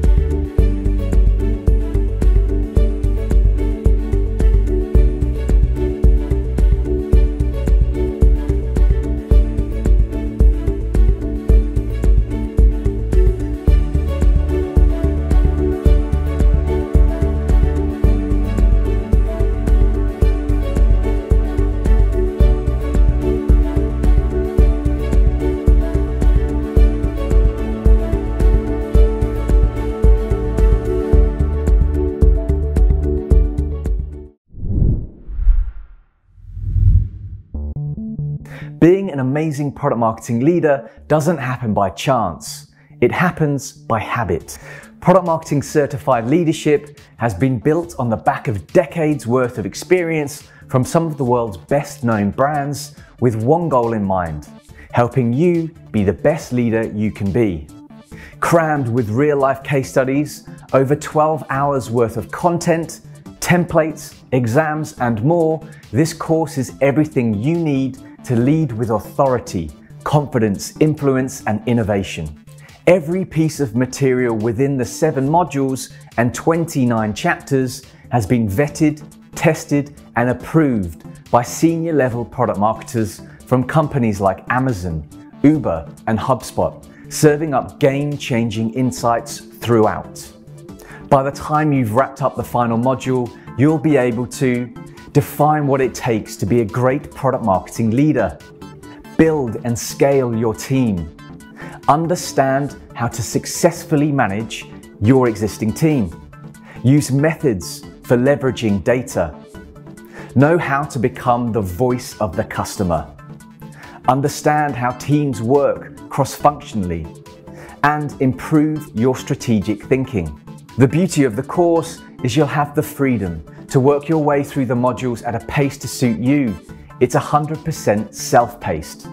You'll even get lifetime access to the curriculum, paving the way for refresher sessions forevermore.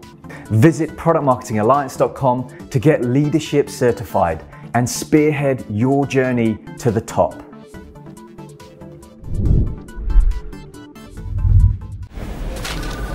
Do you have the creative brief? Go fish! Do you have the project's deadline? Go fish. Take back control of work. Wrike helps your team work as one. Got it!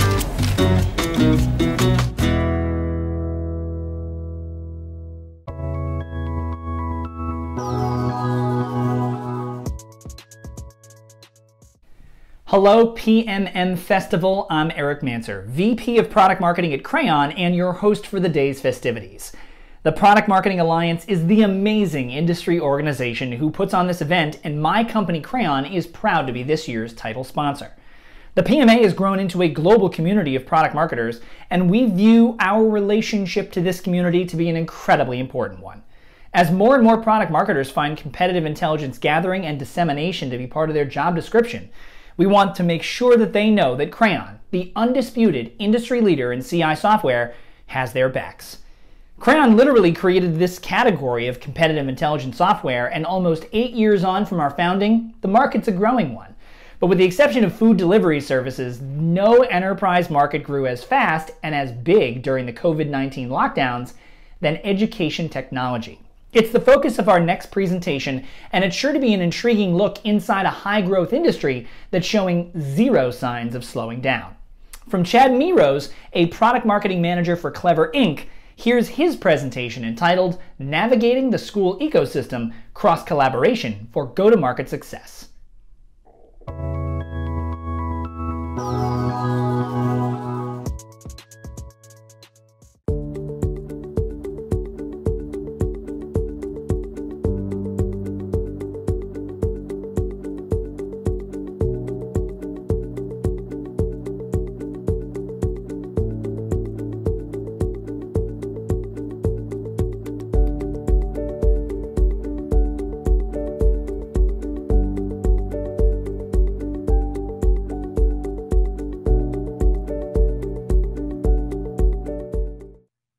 Welcome everyone, my name is Chad Meirose and this is Navigating the School Ecosystem, Cross-Collaboration for GTM Success.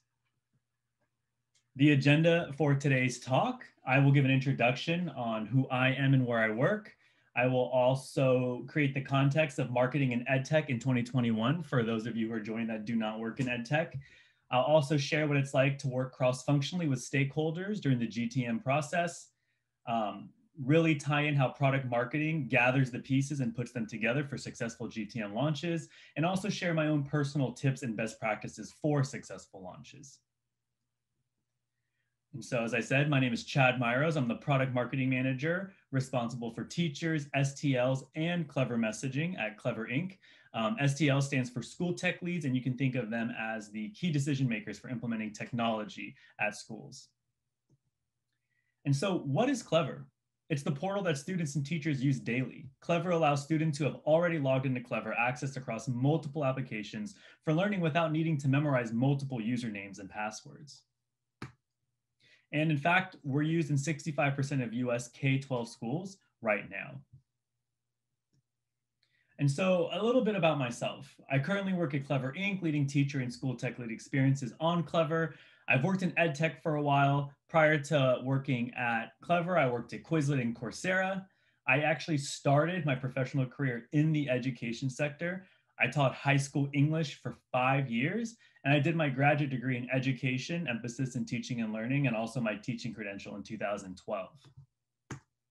And so a little bit of the context for this talk and why I thought it was important to share insights into marketing for those of us in EdTech is that EdTech in 2021 is going to be a very different scene than what it has been in previous years. Because of 2020 and the COVID-19 pandemic, schools, teachers, families, students, everyone had to learn in a new way. And more importantly, teachers had to learn how to teach in a new way without training and without support. And so a little bit of the landscape right now, you can see on this slide, I've just taken several various screenshots of articles that are out right now, really highlighting that this next school year is going to be so different in comparison to everything in the past.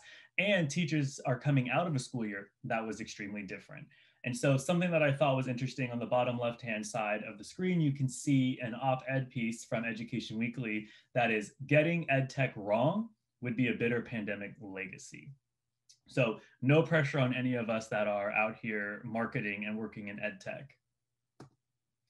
And so right now I see 3 key challenges for marketing in EdTech, and particularly reaching teachers. And that's the audience that I'm most responsible for, and the teachers that I need to speak to, and the audience that we really want to target with adopting Clever and getting their students and families and everyone bought into using the product. And so one, I would say, is oversaturation.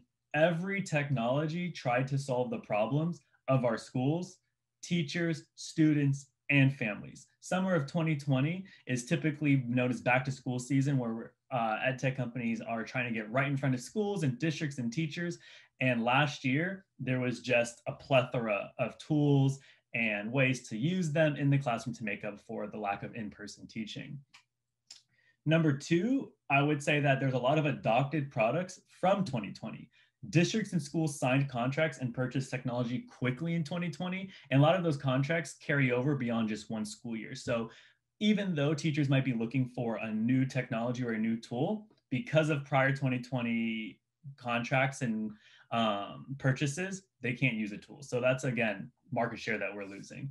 And then 3, burnout. Teaching through a pandemic and virtual learning was rough. Teachers, students, and families are burnt out. So right now, as we're going into summer, I would say the teachers are not as interested, schools, families, students, in learning more about what they can do for the next school year when they just want to take a break and relax from the last school year that they were just in. And so how do we reach teachers with the big 3 problems? The school ecosystem, the way that we view it here at Clever, is that you have districts, teachers, and families. And I put it in this diagram because you can't reach families without reaching teachers, and you can't reach teachers without reaching districts. And for me, when we're launching products at Clever, particularly for teachers, there's a huge ecosystem of different audiences and different channels, and also different stakeholders across the different audiences.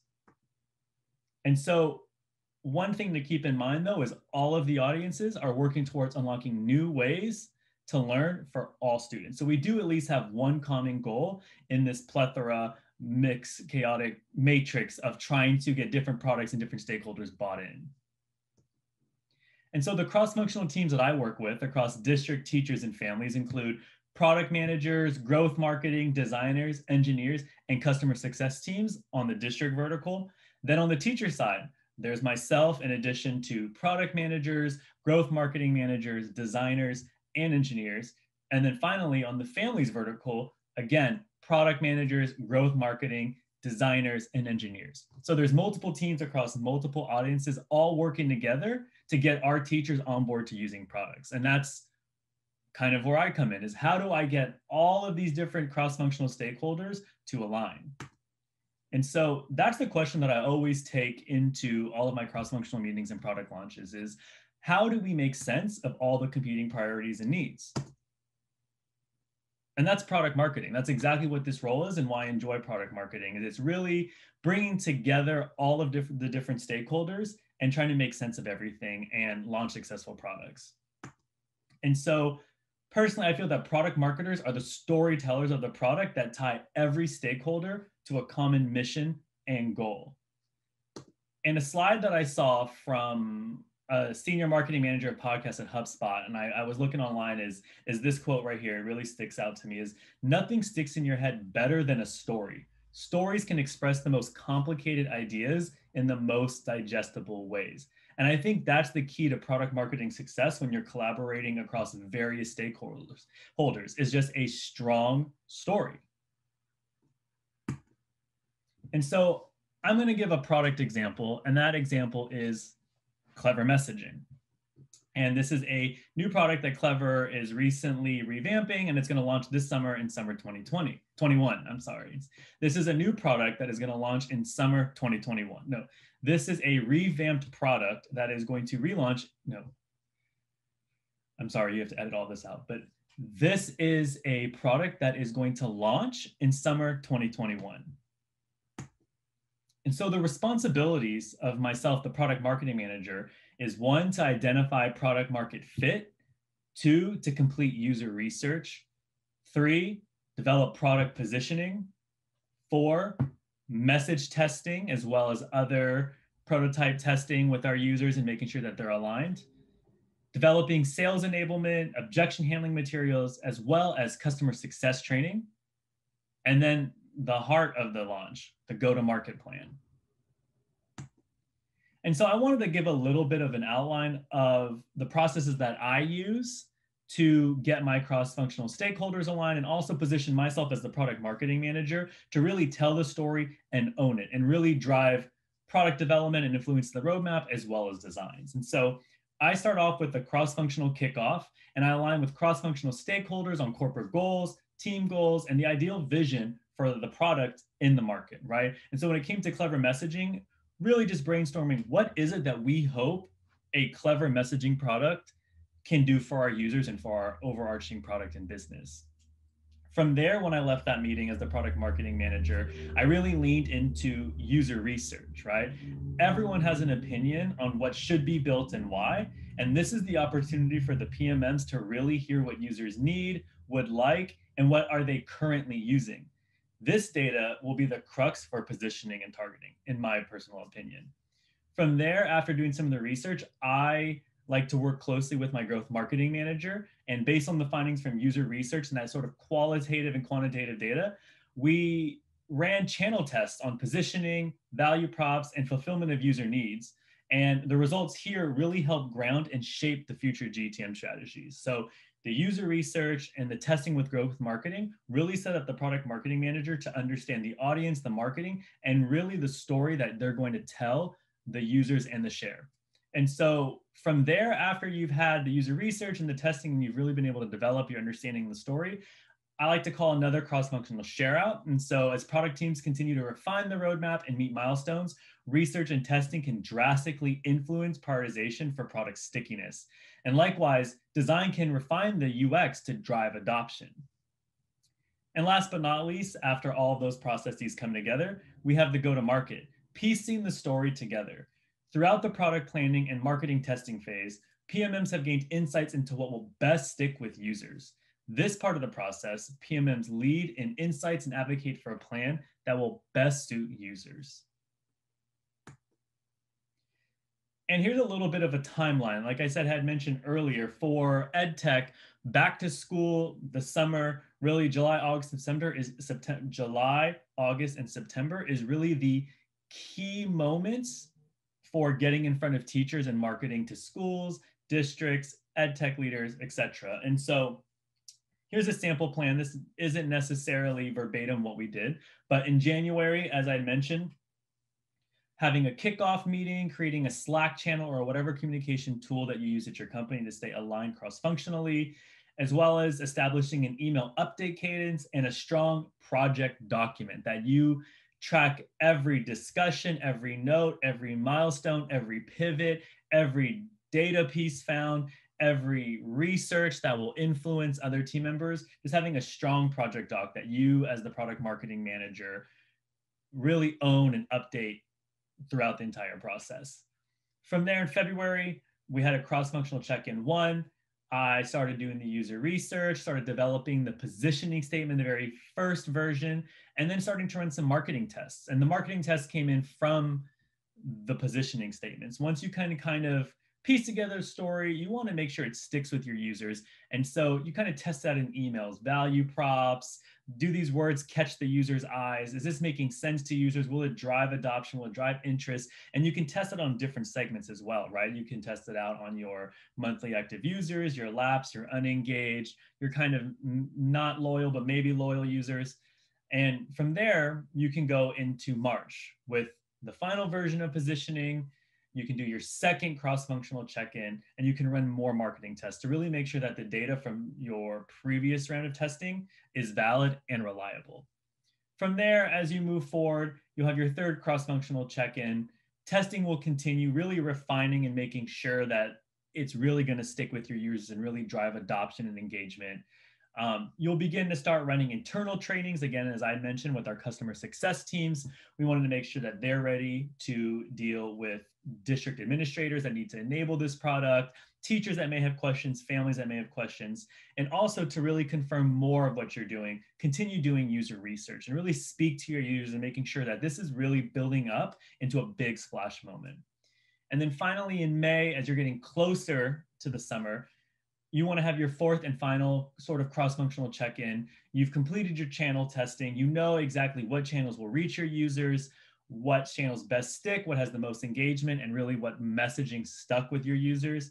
And then you want to start begin thinking about launch. And then that's where June comes in, right before the big back to school season. You have your launch planning, you start developing your content, and you make sure you're aligned with your product teams for the product milestones. And so along the way, as I mentioned, the key collaborators of the cross-functional teams are product, design, and growth.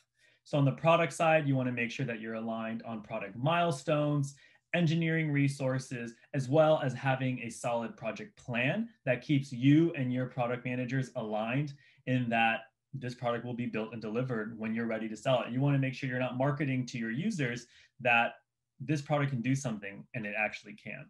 Likewise, with design, you want to make sure that they're supporting you on your user experience and making sure that they're there in the research and understanding what teachers are doing. You can also support design with in-product content and also really making sure that customer needs are advocated for and present within the product. Likewise, working with the growth team, having them run channel tests, targeting, segmentation, and user data to make sure that you have a holistic view of how you're going to market to your audience and what they're going to use. And so I think that is what is a key tool in the product marketer's belt is user research.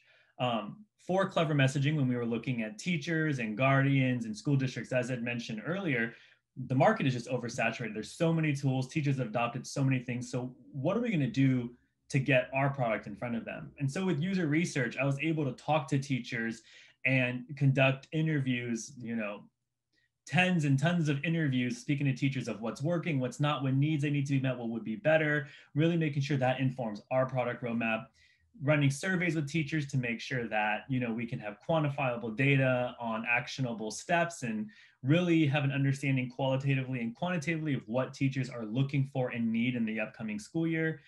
Also, running usability tests with our teachers, making sure that the product makes sense. Does it drive engagement? Is it simple to use? Will it actually have teachers engaged? And then finally, running A/B tests and really positioning what teachers have said to us, our thoughts, and making sure it sticks and is really valid information that's driving teachers into usage for messaging. And so when that's done right, the successful research impact is 1, quantitative data. What are their users doing? 2, qualitative data, how users are feeling. And then 3, you get customer testimonials to shape and influence product. And so there may be moments along the line where this might sound like the right product to build for the right teacher, for the right school, but really you can't go wrong with customer testimonials and really emphasizing what teachers are looking for. Likewise, with channel and messaging testing, you can really figure out how you're going to reach teachers in this oversaturated market, this burnout. Are they checking their emails? Are they in the product? Or what are they doing?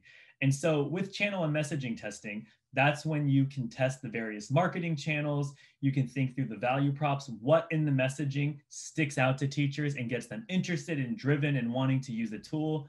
You can think about the positioning statement. Does this catch a school district or a teacher or a family's eyes? Does this just sound like more tech trying to penetrate the school walls, or is this really going to benefit learning and teachers in their craft? And again, that goes with messaging. What sort of messages inspire teachers right now? What sort of messages do teachers want to hear right now? You know, we can always promise that we're going to save their time, but is that what teachers are looking for? You just don't know. And with successful marketing test results, that was something that worked really well on our team, is that when we tested the product with different teachers at different time points, we were able to more than double weekly active users of Clever Messaging.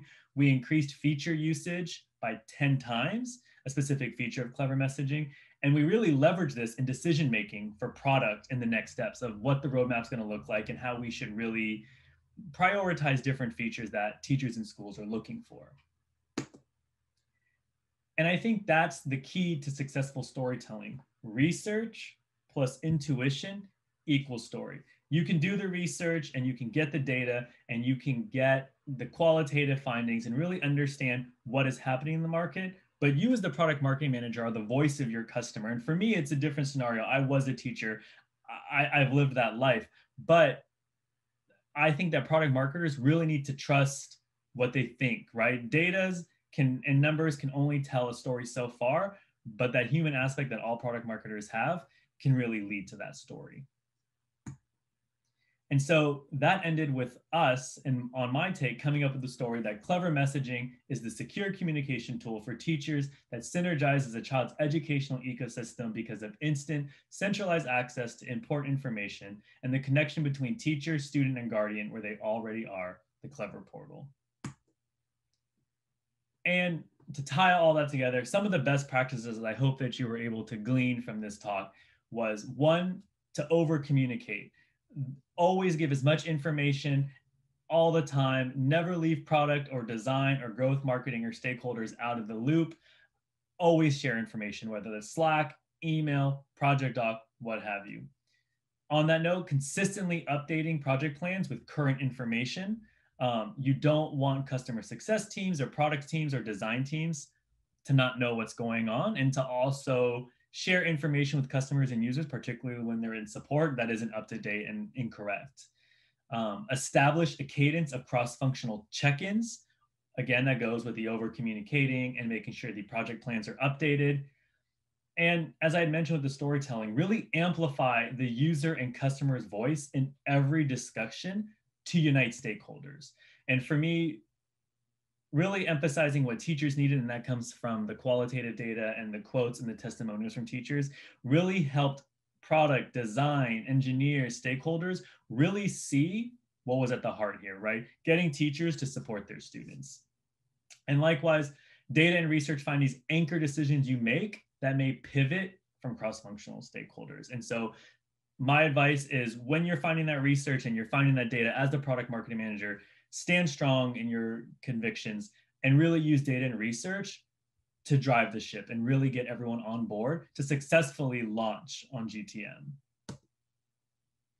And on that note, just remember, you know your users the best, and so advocate for them. I think that's one of the most crucial things as a product marketing manager, is that you're the user's advocate.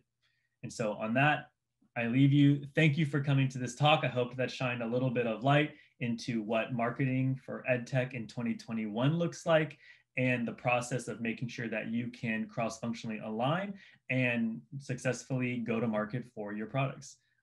Thank you and have a good day.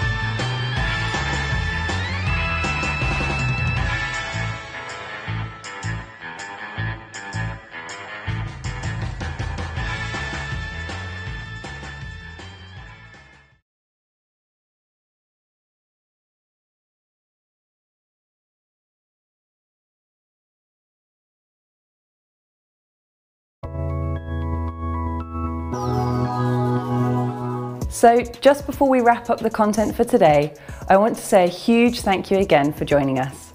I'm now delighted to hand over to Crayon, our headline sponsor, for some closing remarks. Be sure to join us again tomorrow.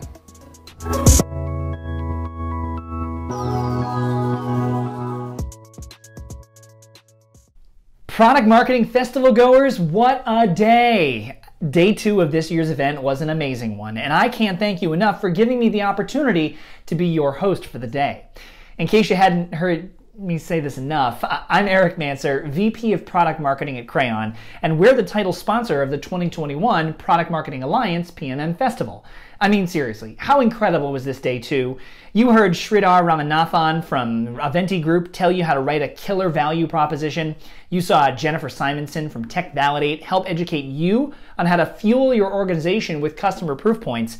And you were a fly on the wall for an awesome panel discussion about one of the core elements of what it means to be a product marketer, messaging and positioning, led by Eve Brill from Farfetch. And like 20 more sessions in between those. On the off chance you missed any of what Day 2 had to offer, head on over to the on-demand content library at the Product Marketing Alliance's website to find links to view the videos of each and every one of those incredible sessions. PMA members will have unlimited access to recordings from the festival, alongside previous event footage, exclusive articles, templates, frameworks, and much, much more. And if you're still not a member, what are you waiting for? Head to productmarketingalliance.com and sign up today. Can you believe we have another full day of presentations tomorrow? We're going to have presenters from enterprise companies from all over the world covering topics like customer onboarding, sales enablement, personas and customer segmentation, and a subject that's very near and dear to my heart, competitive intelligence. Why? Well, my company Crayon is recognized as the industry leader in market and competitive intelligence software. We believe that the use cases for CI go beyond simply using it for sales battle cards. In fact, competitive intelligence can drive real business impact all throughout your organization. Whether it's your product team finding valuable insights to direct their development roadmap, your customer success team being empowered to help fend off rivals who are trying to sign your clients away, or your C-suite using competitive intel to keep a finger on the pulse of the market, observing trends and making the decisions in a much more informed way. But please don't take my word for it.